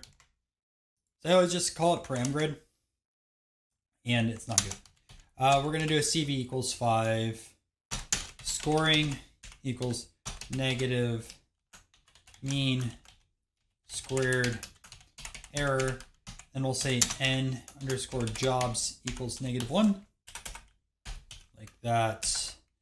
Once we fit this data, it's going to take maybe 30 seconds or so. We'll say fit x train, y train, and let's see. Oh, that's not good.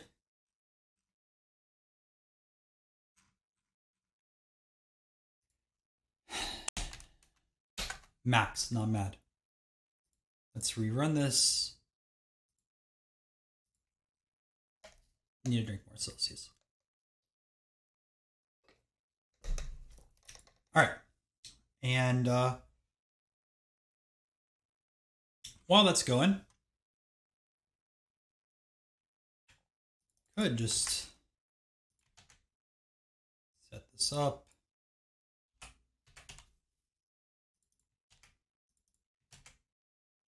And we'll get ready to go.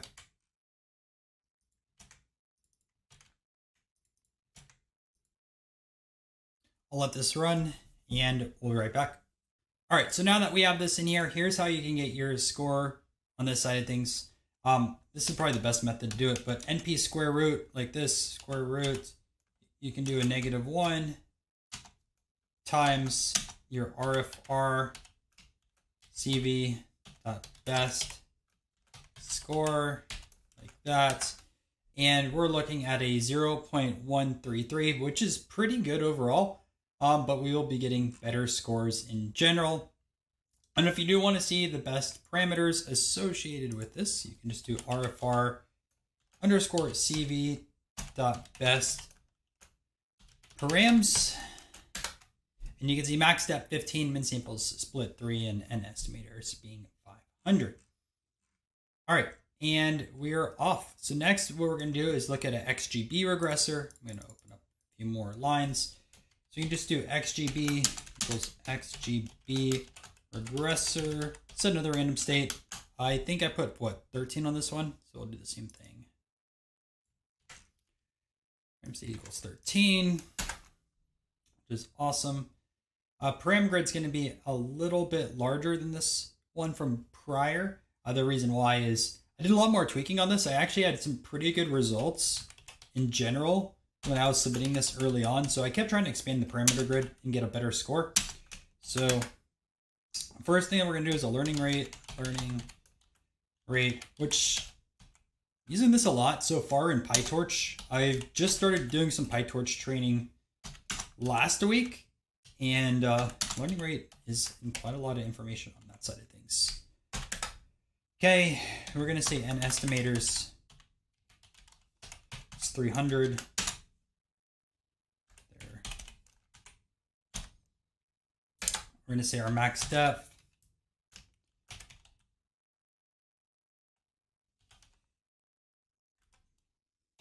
That side of things is 3. And I know there's only technically one parameter with that, but I was getting the best results. And if I put a lot of more parameters in here, it is going to take a while to run this. So min child weight. I think I put like 1, 2, 3.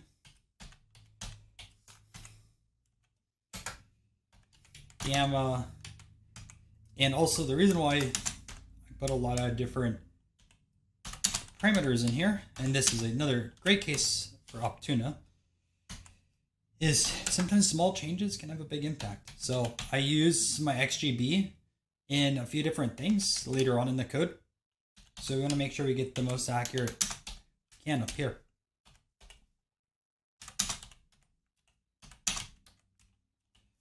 And I think originally too, for some of these values, I literally just asked ChatGPT. Sample tree. Now this for sure is going to take a while. So once I run this, and also my bad habit, let's make sure this is XGB like this. All right, let me just throw this in over here. I'm going to change the CV to 3 this time.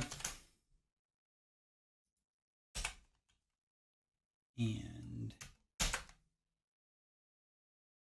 I'm dumb because I just put my RFR CV here instead of XGB. I'm just going to, just in case, recall that there. All right. It shouldn't really have a big of impact. Let's fit our stuff now. Just copy this. And I'll just prep this over here just to show you guys what is going on. I don't think we're going to do the best parameters for everything, so I'll just stop it after that random forest regressor. It'll take a little longer.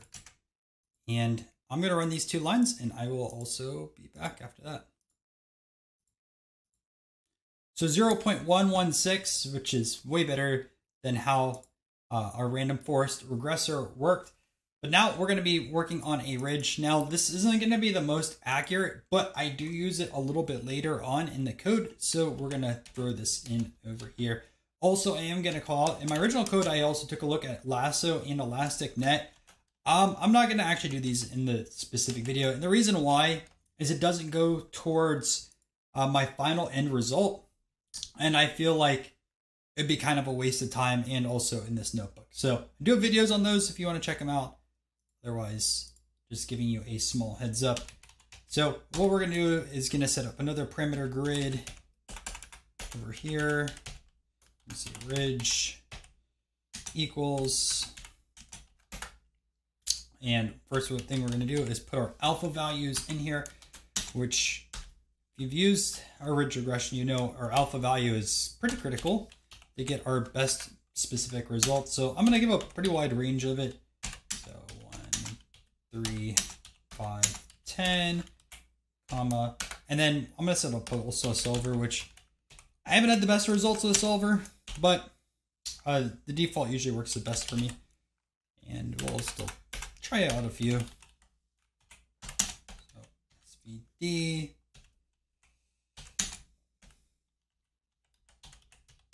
Husky.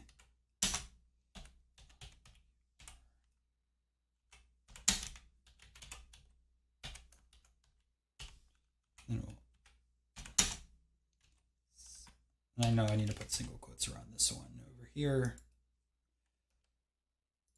All right, now we have that. So param grid has been built out for the ridge. Now let's take a look at our ridge CV. So ridge equals, and we're going to copy our grid search.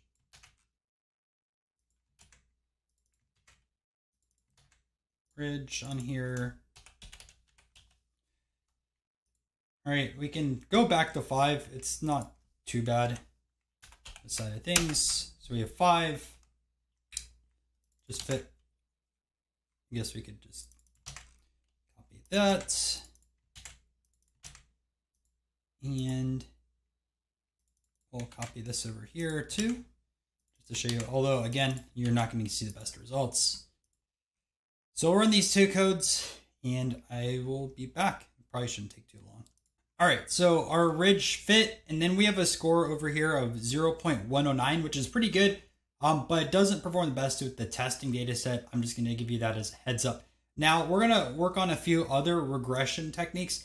I do wanna give a quick heads up. I actually imported in a few others, which I forgot originally up over here. So we have gradient boosting regressor, voting regressor, and stacking regressor. They all go under ensemble. I already have random forest regressor here.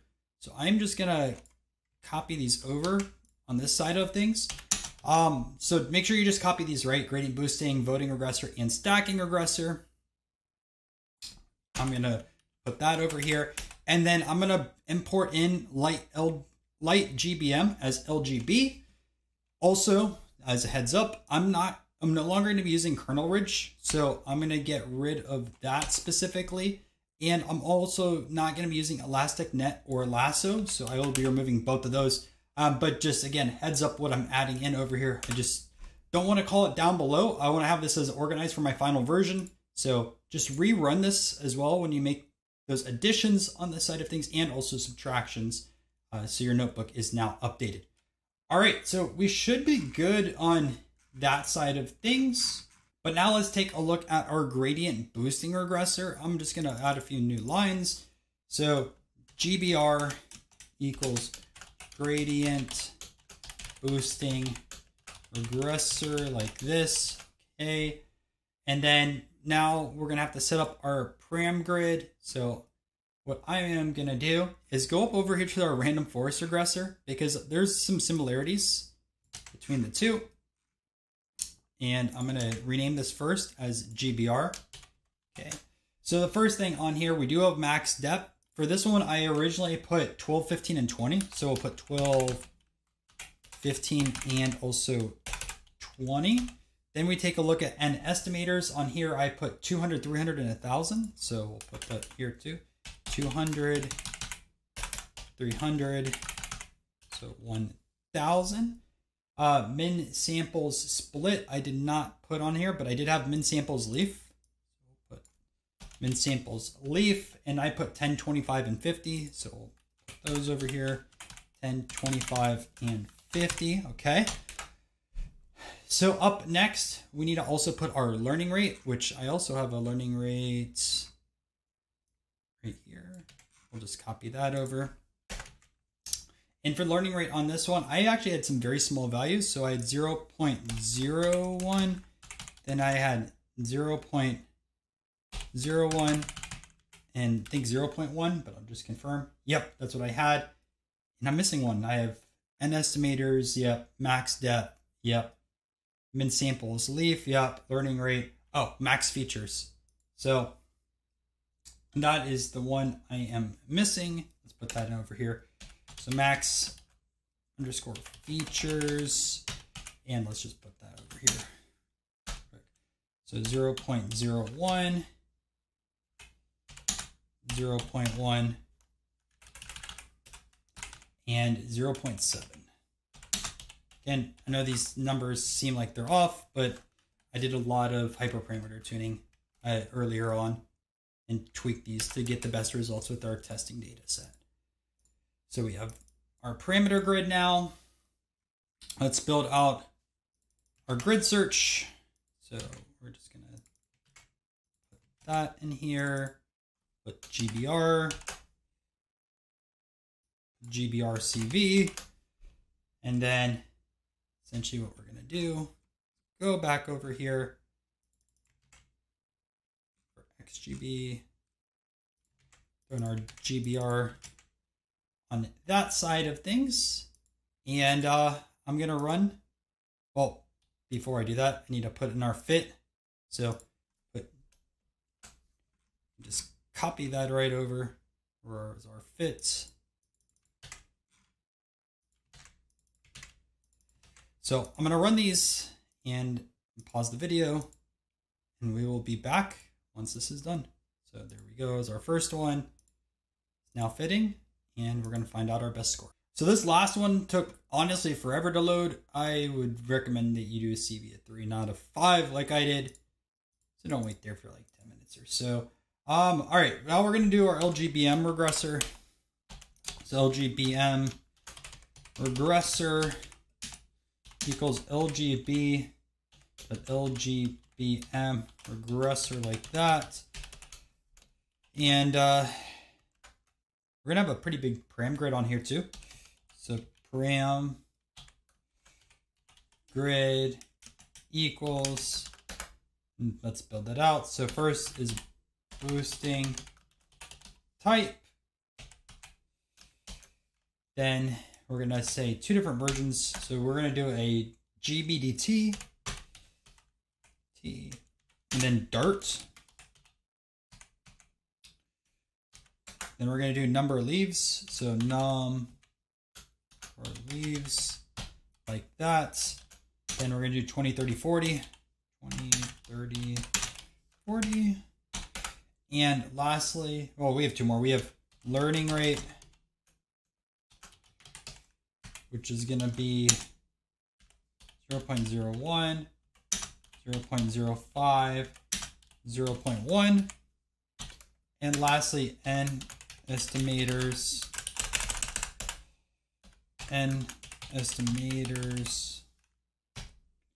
that side of things, and we're going to say that is 100, 200, and 300.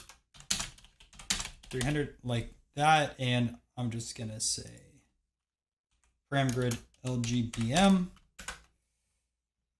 Should be good there. We're going to do our CV. Make sure you put 3 instead of 5 like I did. So make sure that's a 3. Let's say LGBM CV. Throw in our LGBM regressor. That's okay. Now we're gonna fit our data. Throw that over here. Fit this. And lastly, we're going to do our prediction, or not our prediction on this one, but see our specific score. So put that over here. Copy that. And I'm going to let this run for a few minutes. And here we go. And this doesn't seem that accurate, 0.127, but I can promise you we do use this a little bit later. All right, so now what we're going to have to do is we're going to build out a voting regressor. So I'm just going to name this voting regressor as VR. We're going to say that's going to be equal to voting regressor like this. This does get a little complicated, so just bear with me for a second. And I tested a lot of different variants of the voting regressor because you can get some pretty good results, but it does take some time to practice with it. So first thing, what we're going to do is we're going to throw in 3 of our different regressions in here. And essentially what this is going to do is, since we're going to put 3 in here, in a perfect world, we will get a little bit better results than them individually. And in this case, this does happen. We get a little bit of better results within our testing data set because of this. So let's build this out. So the first thing we're going to do is set our GBR in here, put a comma, then we can do a GBR underscore CV, and we can say best score estimator like this underscore, and we're going to have our first on this. Actually, I put an extra parenthesis on here, but we don't need that there. Okay, so we have our GBR. I'm going to put 2 others on this side of things. So we're going to be looking at our XGB and also our Ridge. So we put this over here. And I suggest that you guys try multiple different types of regressions. Maybe you have better results doing other things, but I found this trio combo worked the best with the testing data set. So that's what I'm going to use. And it also performed very well with the training.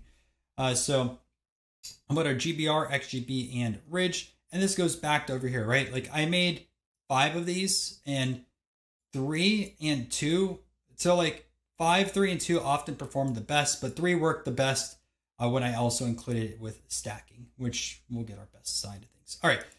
Next thing that I recommend you do, and I actually need to close this out first. So you close this out, is you set weights. Now, weights, you put more of a weight on the regression that you want to have.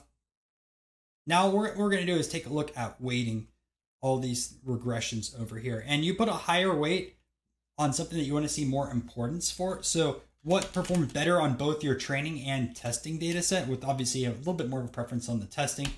So what I'm going to do is weights 2, 3, and 1. I tested multiple combinations and this worked the best for me. But again, feel free to tweak with this and see what works the best for you. But I found in general that XGB performed the best, followed by GBR and then Ridge, at least in this instance. So that's what I'm going to do. And I do have an issue on this side of things. So let me take a look what is going on. So it says invalid syntax. Perhaps you forgot a comma. So I think, nope, I still have this. VR equals voting regressor. Let me just take a look.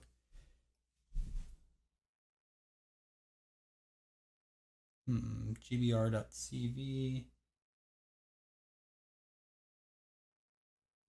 I don't think.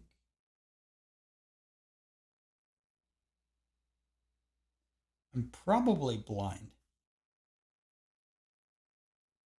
And I am, because I need to have a comma after this. And I think that's what's going to work. And yeah, one other issue I have is I need to make sure GBR and XGB are capital. Did I make XGB lowercase? No, I put GBR. All right, there we go.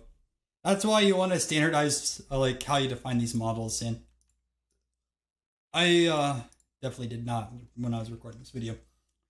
All right, so now we have to fit our data. So I'm just going to do vr.fit, go xtrain over here, and also ytrain, like that. Okay.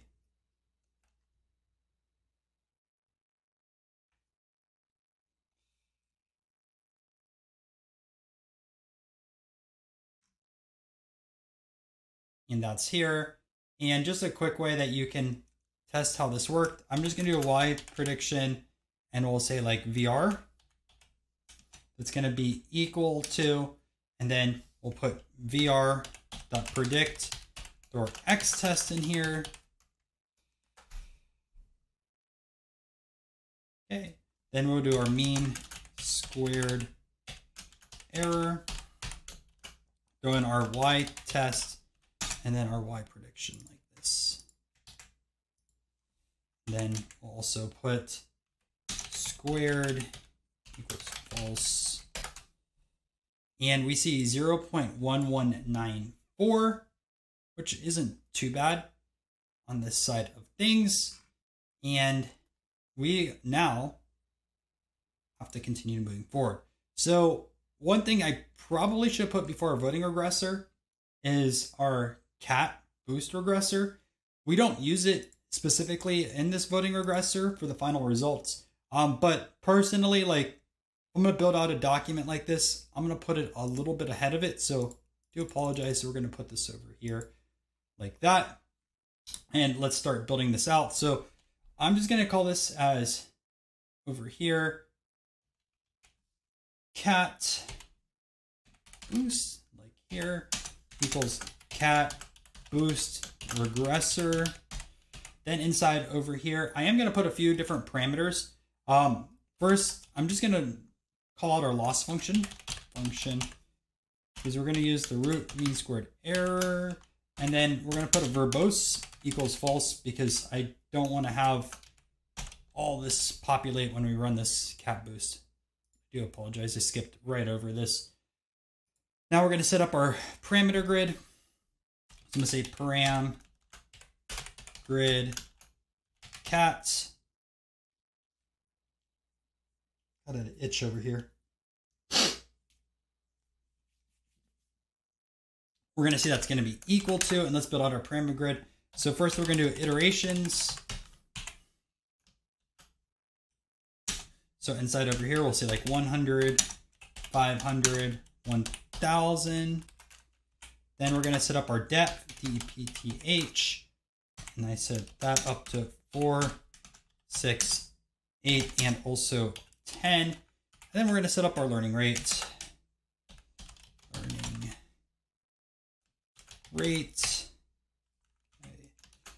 And then our learning rate, we have a bunch of different values. So we're going to start with 0.01, 0.05, 0.1, and also 0.5. That's our param grid. Now let's do our grid search. And like I said, sorry about going out of order. I did not see that on my side screen, and I completely forgot to put that over here. Okay, so we're going to say cat CV, and we're going to just throw our cat boost in here. Throw this over here like that. I'm just going to do a CV of 3, mean squared error, and run that.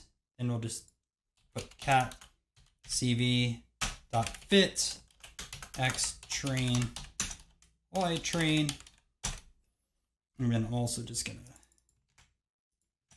copy this real quick. And I'm going to run these, and I will be back once this is done. All right, so the cat ended up fitting, and we got 0.114, which is pretty good overall. And that's why I am going to be using it with our stacking regressor here at the very end. So let's build that. And this is going to be our final regressor for this video. I'm going to build out a few new lines, and Roy, you're going to go from there. So I already imported this in, so we're going to say estimators equal, and here's the fun part. We got to write out every single one of our estimators that we specifically did. So first thing that we're going to do over here is our GBR, right? Then we're going to comma, and we're going to say GBR underscore CV dot best estimator, like that. Okay, put a comma over here. And I think we're building out 5 in general. So we are going to just copy that. 2, 3, 4, and also 5. And let's start building others. So we have XGB. And I might have to run this a few times because I can't remember what was capitalized or not. I think GBR was one of those that we capitalized. It was. So we'll put that over here like this. After XGB, we have cat, which I just put over here. This cat CV, good, lowercase, like that. Okay, then we have LGB over here, LGB, and that was LGBM. I think that was all lowercase, LGBM. And finally, we're going to throw our random forest regressor in here from beginning. So we put that in here, and that I know for sure is capitalized. So I didn't put my linear regression over here.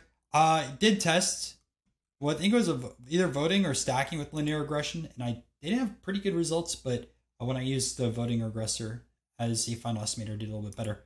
All right, so RFR CV is not defined. Maybe if it is just lowercase. Grid search CV has no, You know, it's probably because I overwrote that a little bit earlier. That's 100% what happened. I'm just going to rerun this real quick.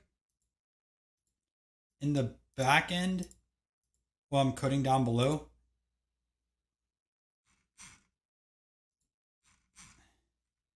Okay, so now it's because I overwrote that a little bit earlier.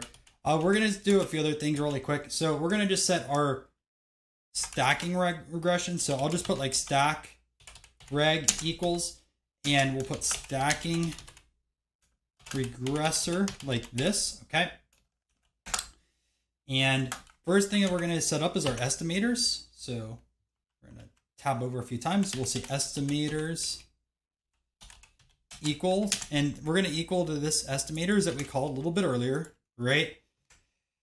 And then we're going to say final estimator, which I'll tab this out in a second. Estimator equals, and then we're going to grab our voting regressor, which is our VR over here. So just copy that, or I guess literally I could have just typed out VR. And I'll wait for a second for that to rerun above for this. I still have a few other things I have to do. So first thing we're going to do is fit. So we're going to put on our X train and also our Y train. And then if you want to see how well this performs as well, right, we can technically just do another one of these tests. And we'll say stack like that. We'll put stack in here too. All right, so here's all that. And then I'm just going to get our output ready. So essentially what we're going to do is something pretty basic. So what I'm going to do is y stacking equals np dot exponent. And then what we're going to do is stack red, which reminds me, I need to change that VR into stackreg.predict. But we're going to do stackreg.predict. And then other thing, man, I keep forgetting stuff. Also, on this side of things, we need to first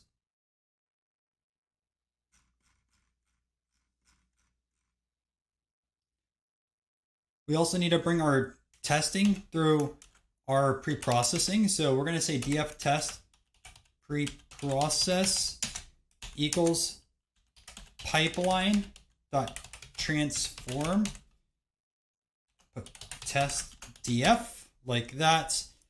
Okay, we have our y stacking down below dot predict, and we're going to have to put on this side of things our df test pre-processing. So we put that over there. The other lines of code. So we're going to say df y stacking out equals test df, throw in our ID, so like that. Okay, df y stacking out, we can do this again. We'll put our sale price. It's going to be equal to our y stacking over here. And then essentially what we're going to do is save this to a CSV. So I'm going to say df y stacking out dot to CSV And then we'll put over here house predictions stacking. I always put the date, so like 10/28.csv, and then set your index to equal false. I'm just gonna check up and see if our random forest regressor is done. Which I hope it is. It's still fitting, so I'll come back again in a few minutes once this is done, and I'll run those other cells so we can finalize this. All right, so we ran our random forest regressor. We're just gonna go back over here, and that worked now. Again, it was just because I accidentally overrode it a little bit earlier. We have our stacking regressor, that worked as well. Now we're gonna have to fit this. And while that is fitting, I'm gonna click on this, click on this, click on this, and click on this. So I don't expect to take this too long to finish, but it might take a few minutes, and I will see you again.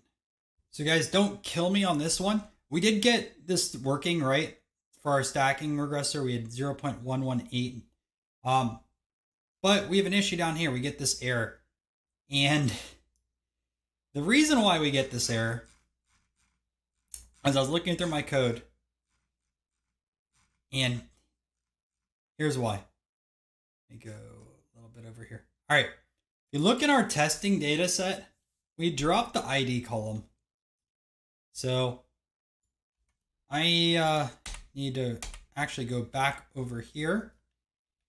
And ideally, you would want to rerun your terminal, just because it might change some stuff on here, but the rest of the code should work. Now, I have to go to a concert, or I'm going to be a little bit late. So what I'm going to do is I'm going to rerun this, and we'll be back a little bit tomorrow just to go through the final results and also submitting the CSV. All right, so I'm back. Just reran everything this morning, and now you can see that we have 184, right? And then if we go to output, it says /Kaggle/working. We have our cat boost here, but we also have our housing stacking prediction. So there's like really two methods on how you could submit this. I am just going to submit this over here. It says submit to competition house pricing advanced regression, right? You can submit your version of the notebook. You have 10 submissions. Your submission file must be named submission CSV. So I actually have to rename this really quick. So let me just rename this over here. I manually submitted this when I was doing the competition originally, but this will submit your notebook, which is kind of nice. So I'm going to just rerun that over here. Okay. And now if I refresh this over here, you can see that we have a submission.csv. So now we can go over here, version 1, notebook Kaggle, YouTube version 1, click over here, submit. And then I'll see you have the queued over here running just now. So this will save your notebook, but also this will run over here and we will get a score shortly. All right, so this is still loading. We're 11 minutes in. It's literally going to rerun all of this over here. So I would assume it's going to take like an hour or so, but it will end up getting submitted. But I just want to show you guys really quick the other way to do it, and then we can see our score. So all you have to do is you go back to your competition page, which is house prices, advanced regression techniques, and you go over here to submit predictions. Now you have 10 that you can work on every day, and it resets. So I recommend that you maximize it where you have that opportunity to do so. Now, here's all my videos that I have recorded for this project, but you just go over here to downloads, and then you drop this house pricing predictions, whatever the name is. You don't need to have it specifically a submission CSV. If you're going to submit your notebook, you should, but whatever you want, right? So house price prediction stacking 1028. This keeps me updated, at least with my Excel spreadsheet that I have built out for this project. And I just click submit. Now this will run this code, and you can see over here, I got 0.12819, which is not my best one overall, which over here was 0.1241. Again, there's a little bit of differences between these two notebooks, and I will be able to make those changes over time, but it's not a horrible score by any means. Hey, you made it this far. Well, congratulations. You probably learned a few new things with regressions or also Kaggle projects. If you did make it this far, and you did find this video helpful, I'm asking if you could please subscribe to the channel. It's 100% for free, but it does allow YouTube to share this channel with other people that are trying to learn data science. So Subscribe down below. I also upload about 2 to 3 videos every single week, as well as one portfolio project or course every single month, putting a ton of effort into this channel, and I want to make it one of the best on YouTube. So here's the other thing. I have a few videos that you should check out. Now, if you haven't done the Titanic project with classifications, I recommend you watch that video. It'll be over here. Now, if you want to learn even more advanced stuff, I talked about it a little bit in this video about Optuna and how it's even better for hyperparameter tuning. I have that right over there. So check those out now, and I'll see you in one of those videos.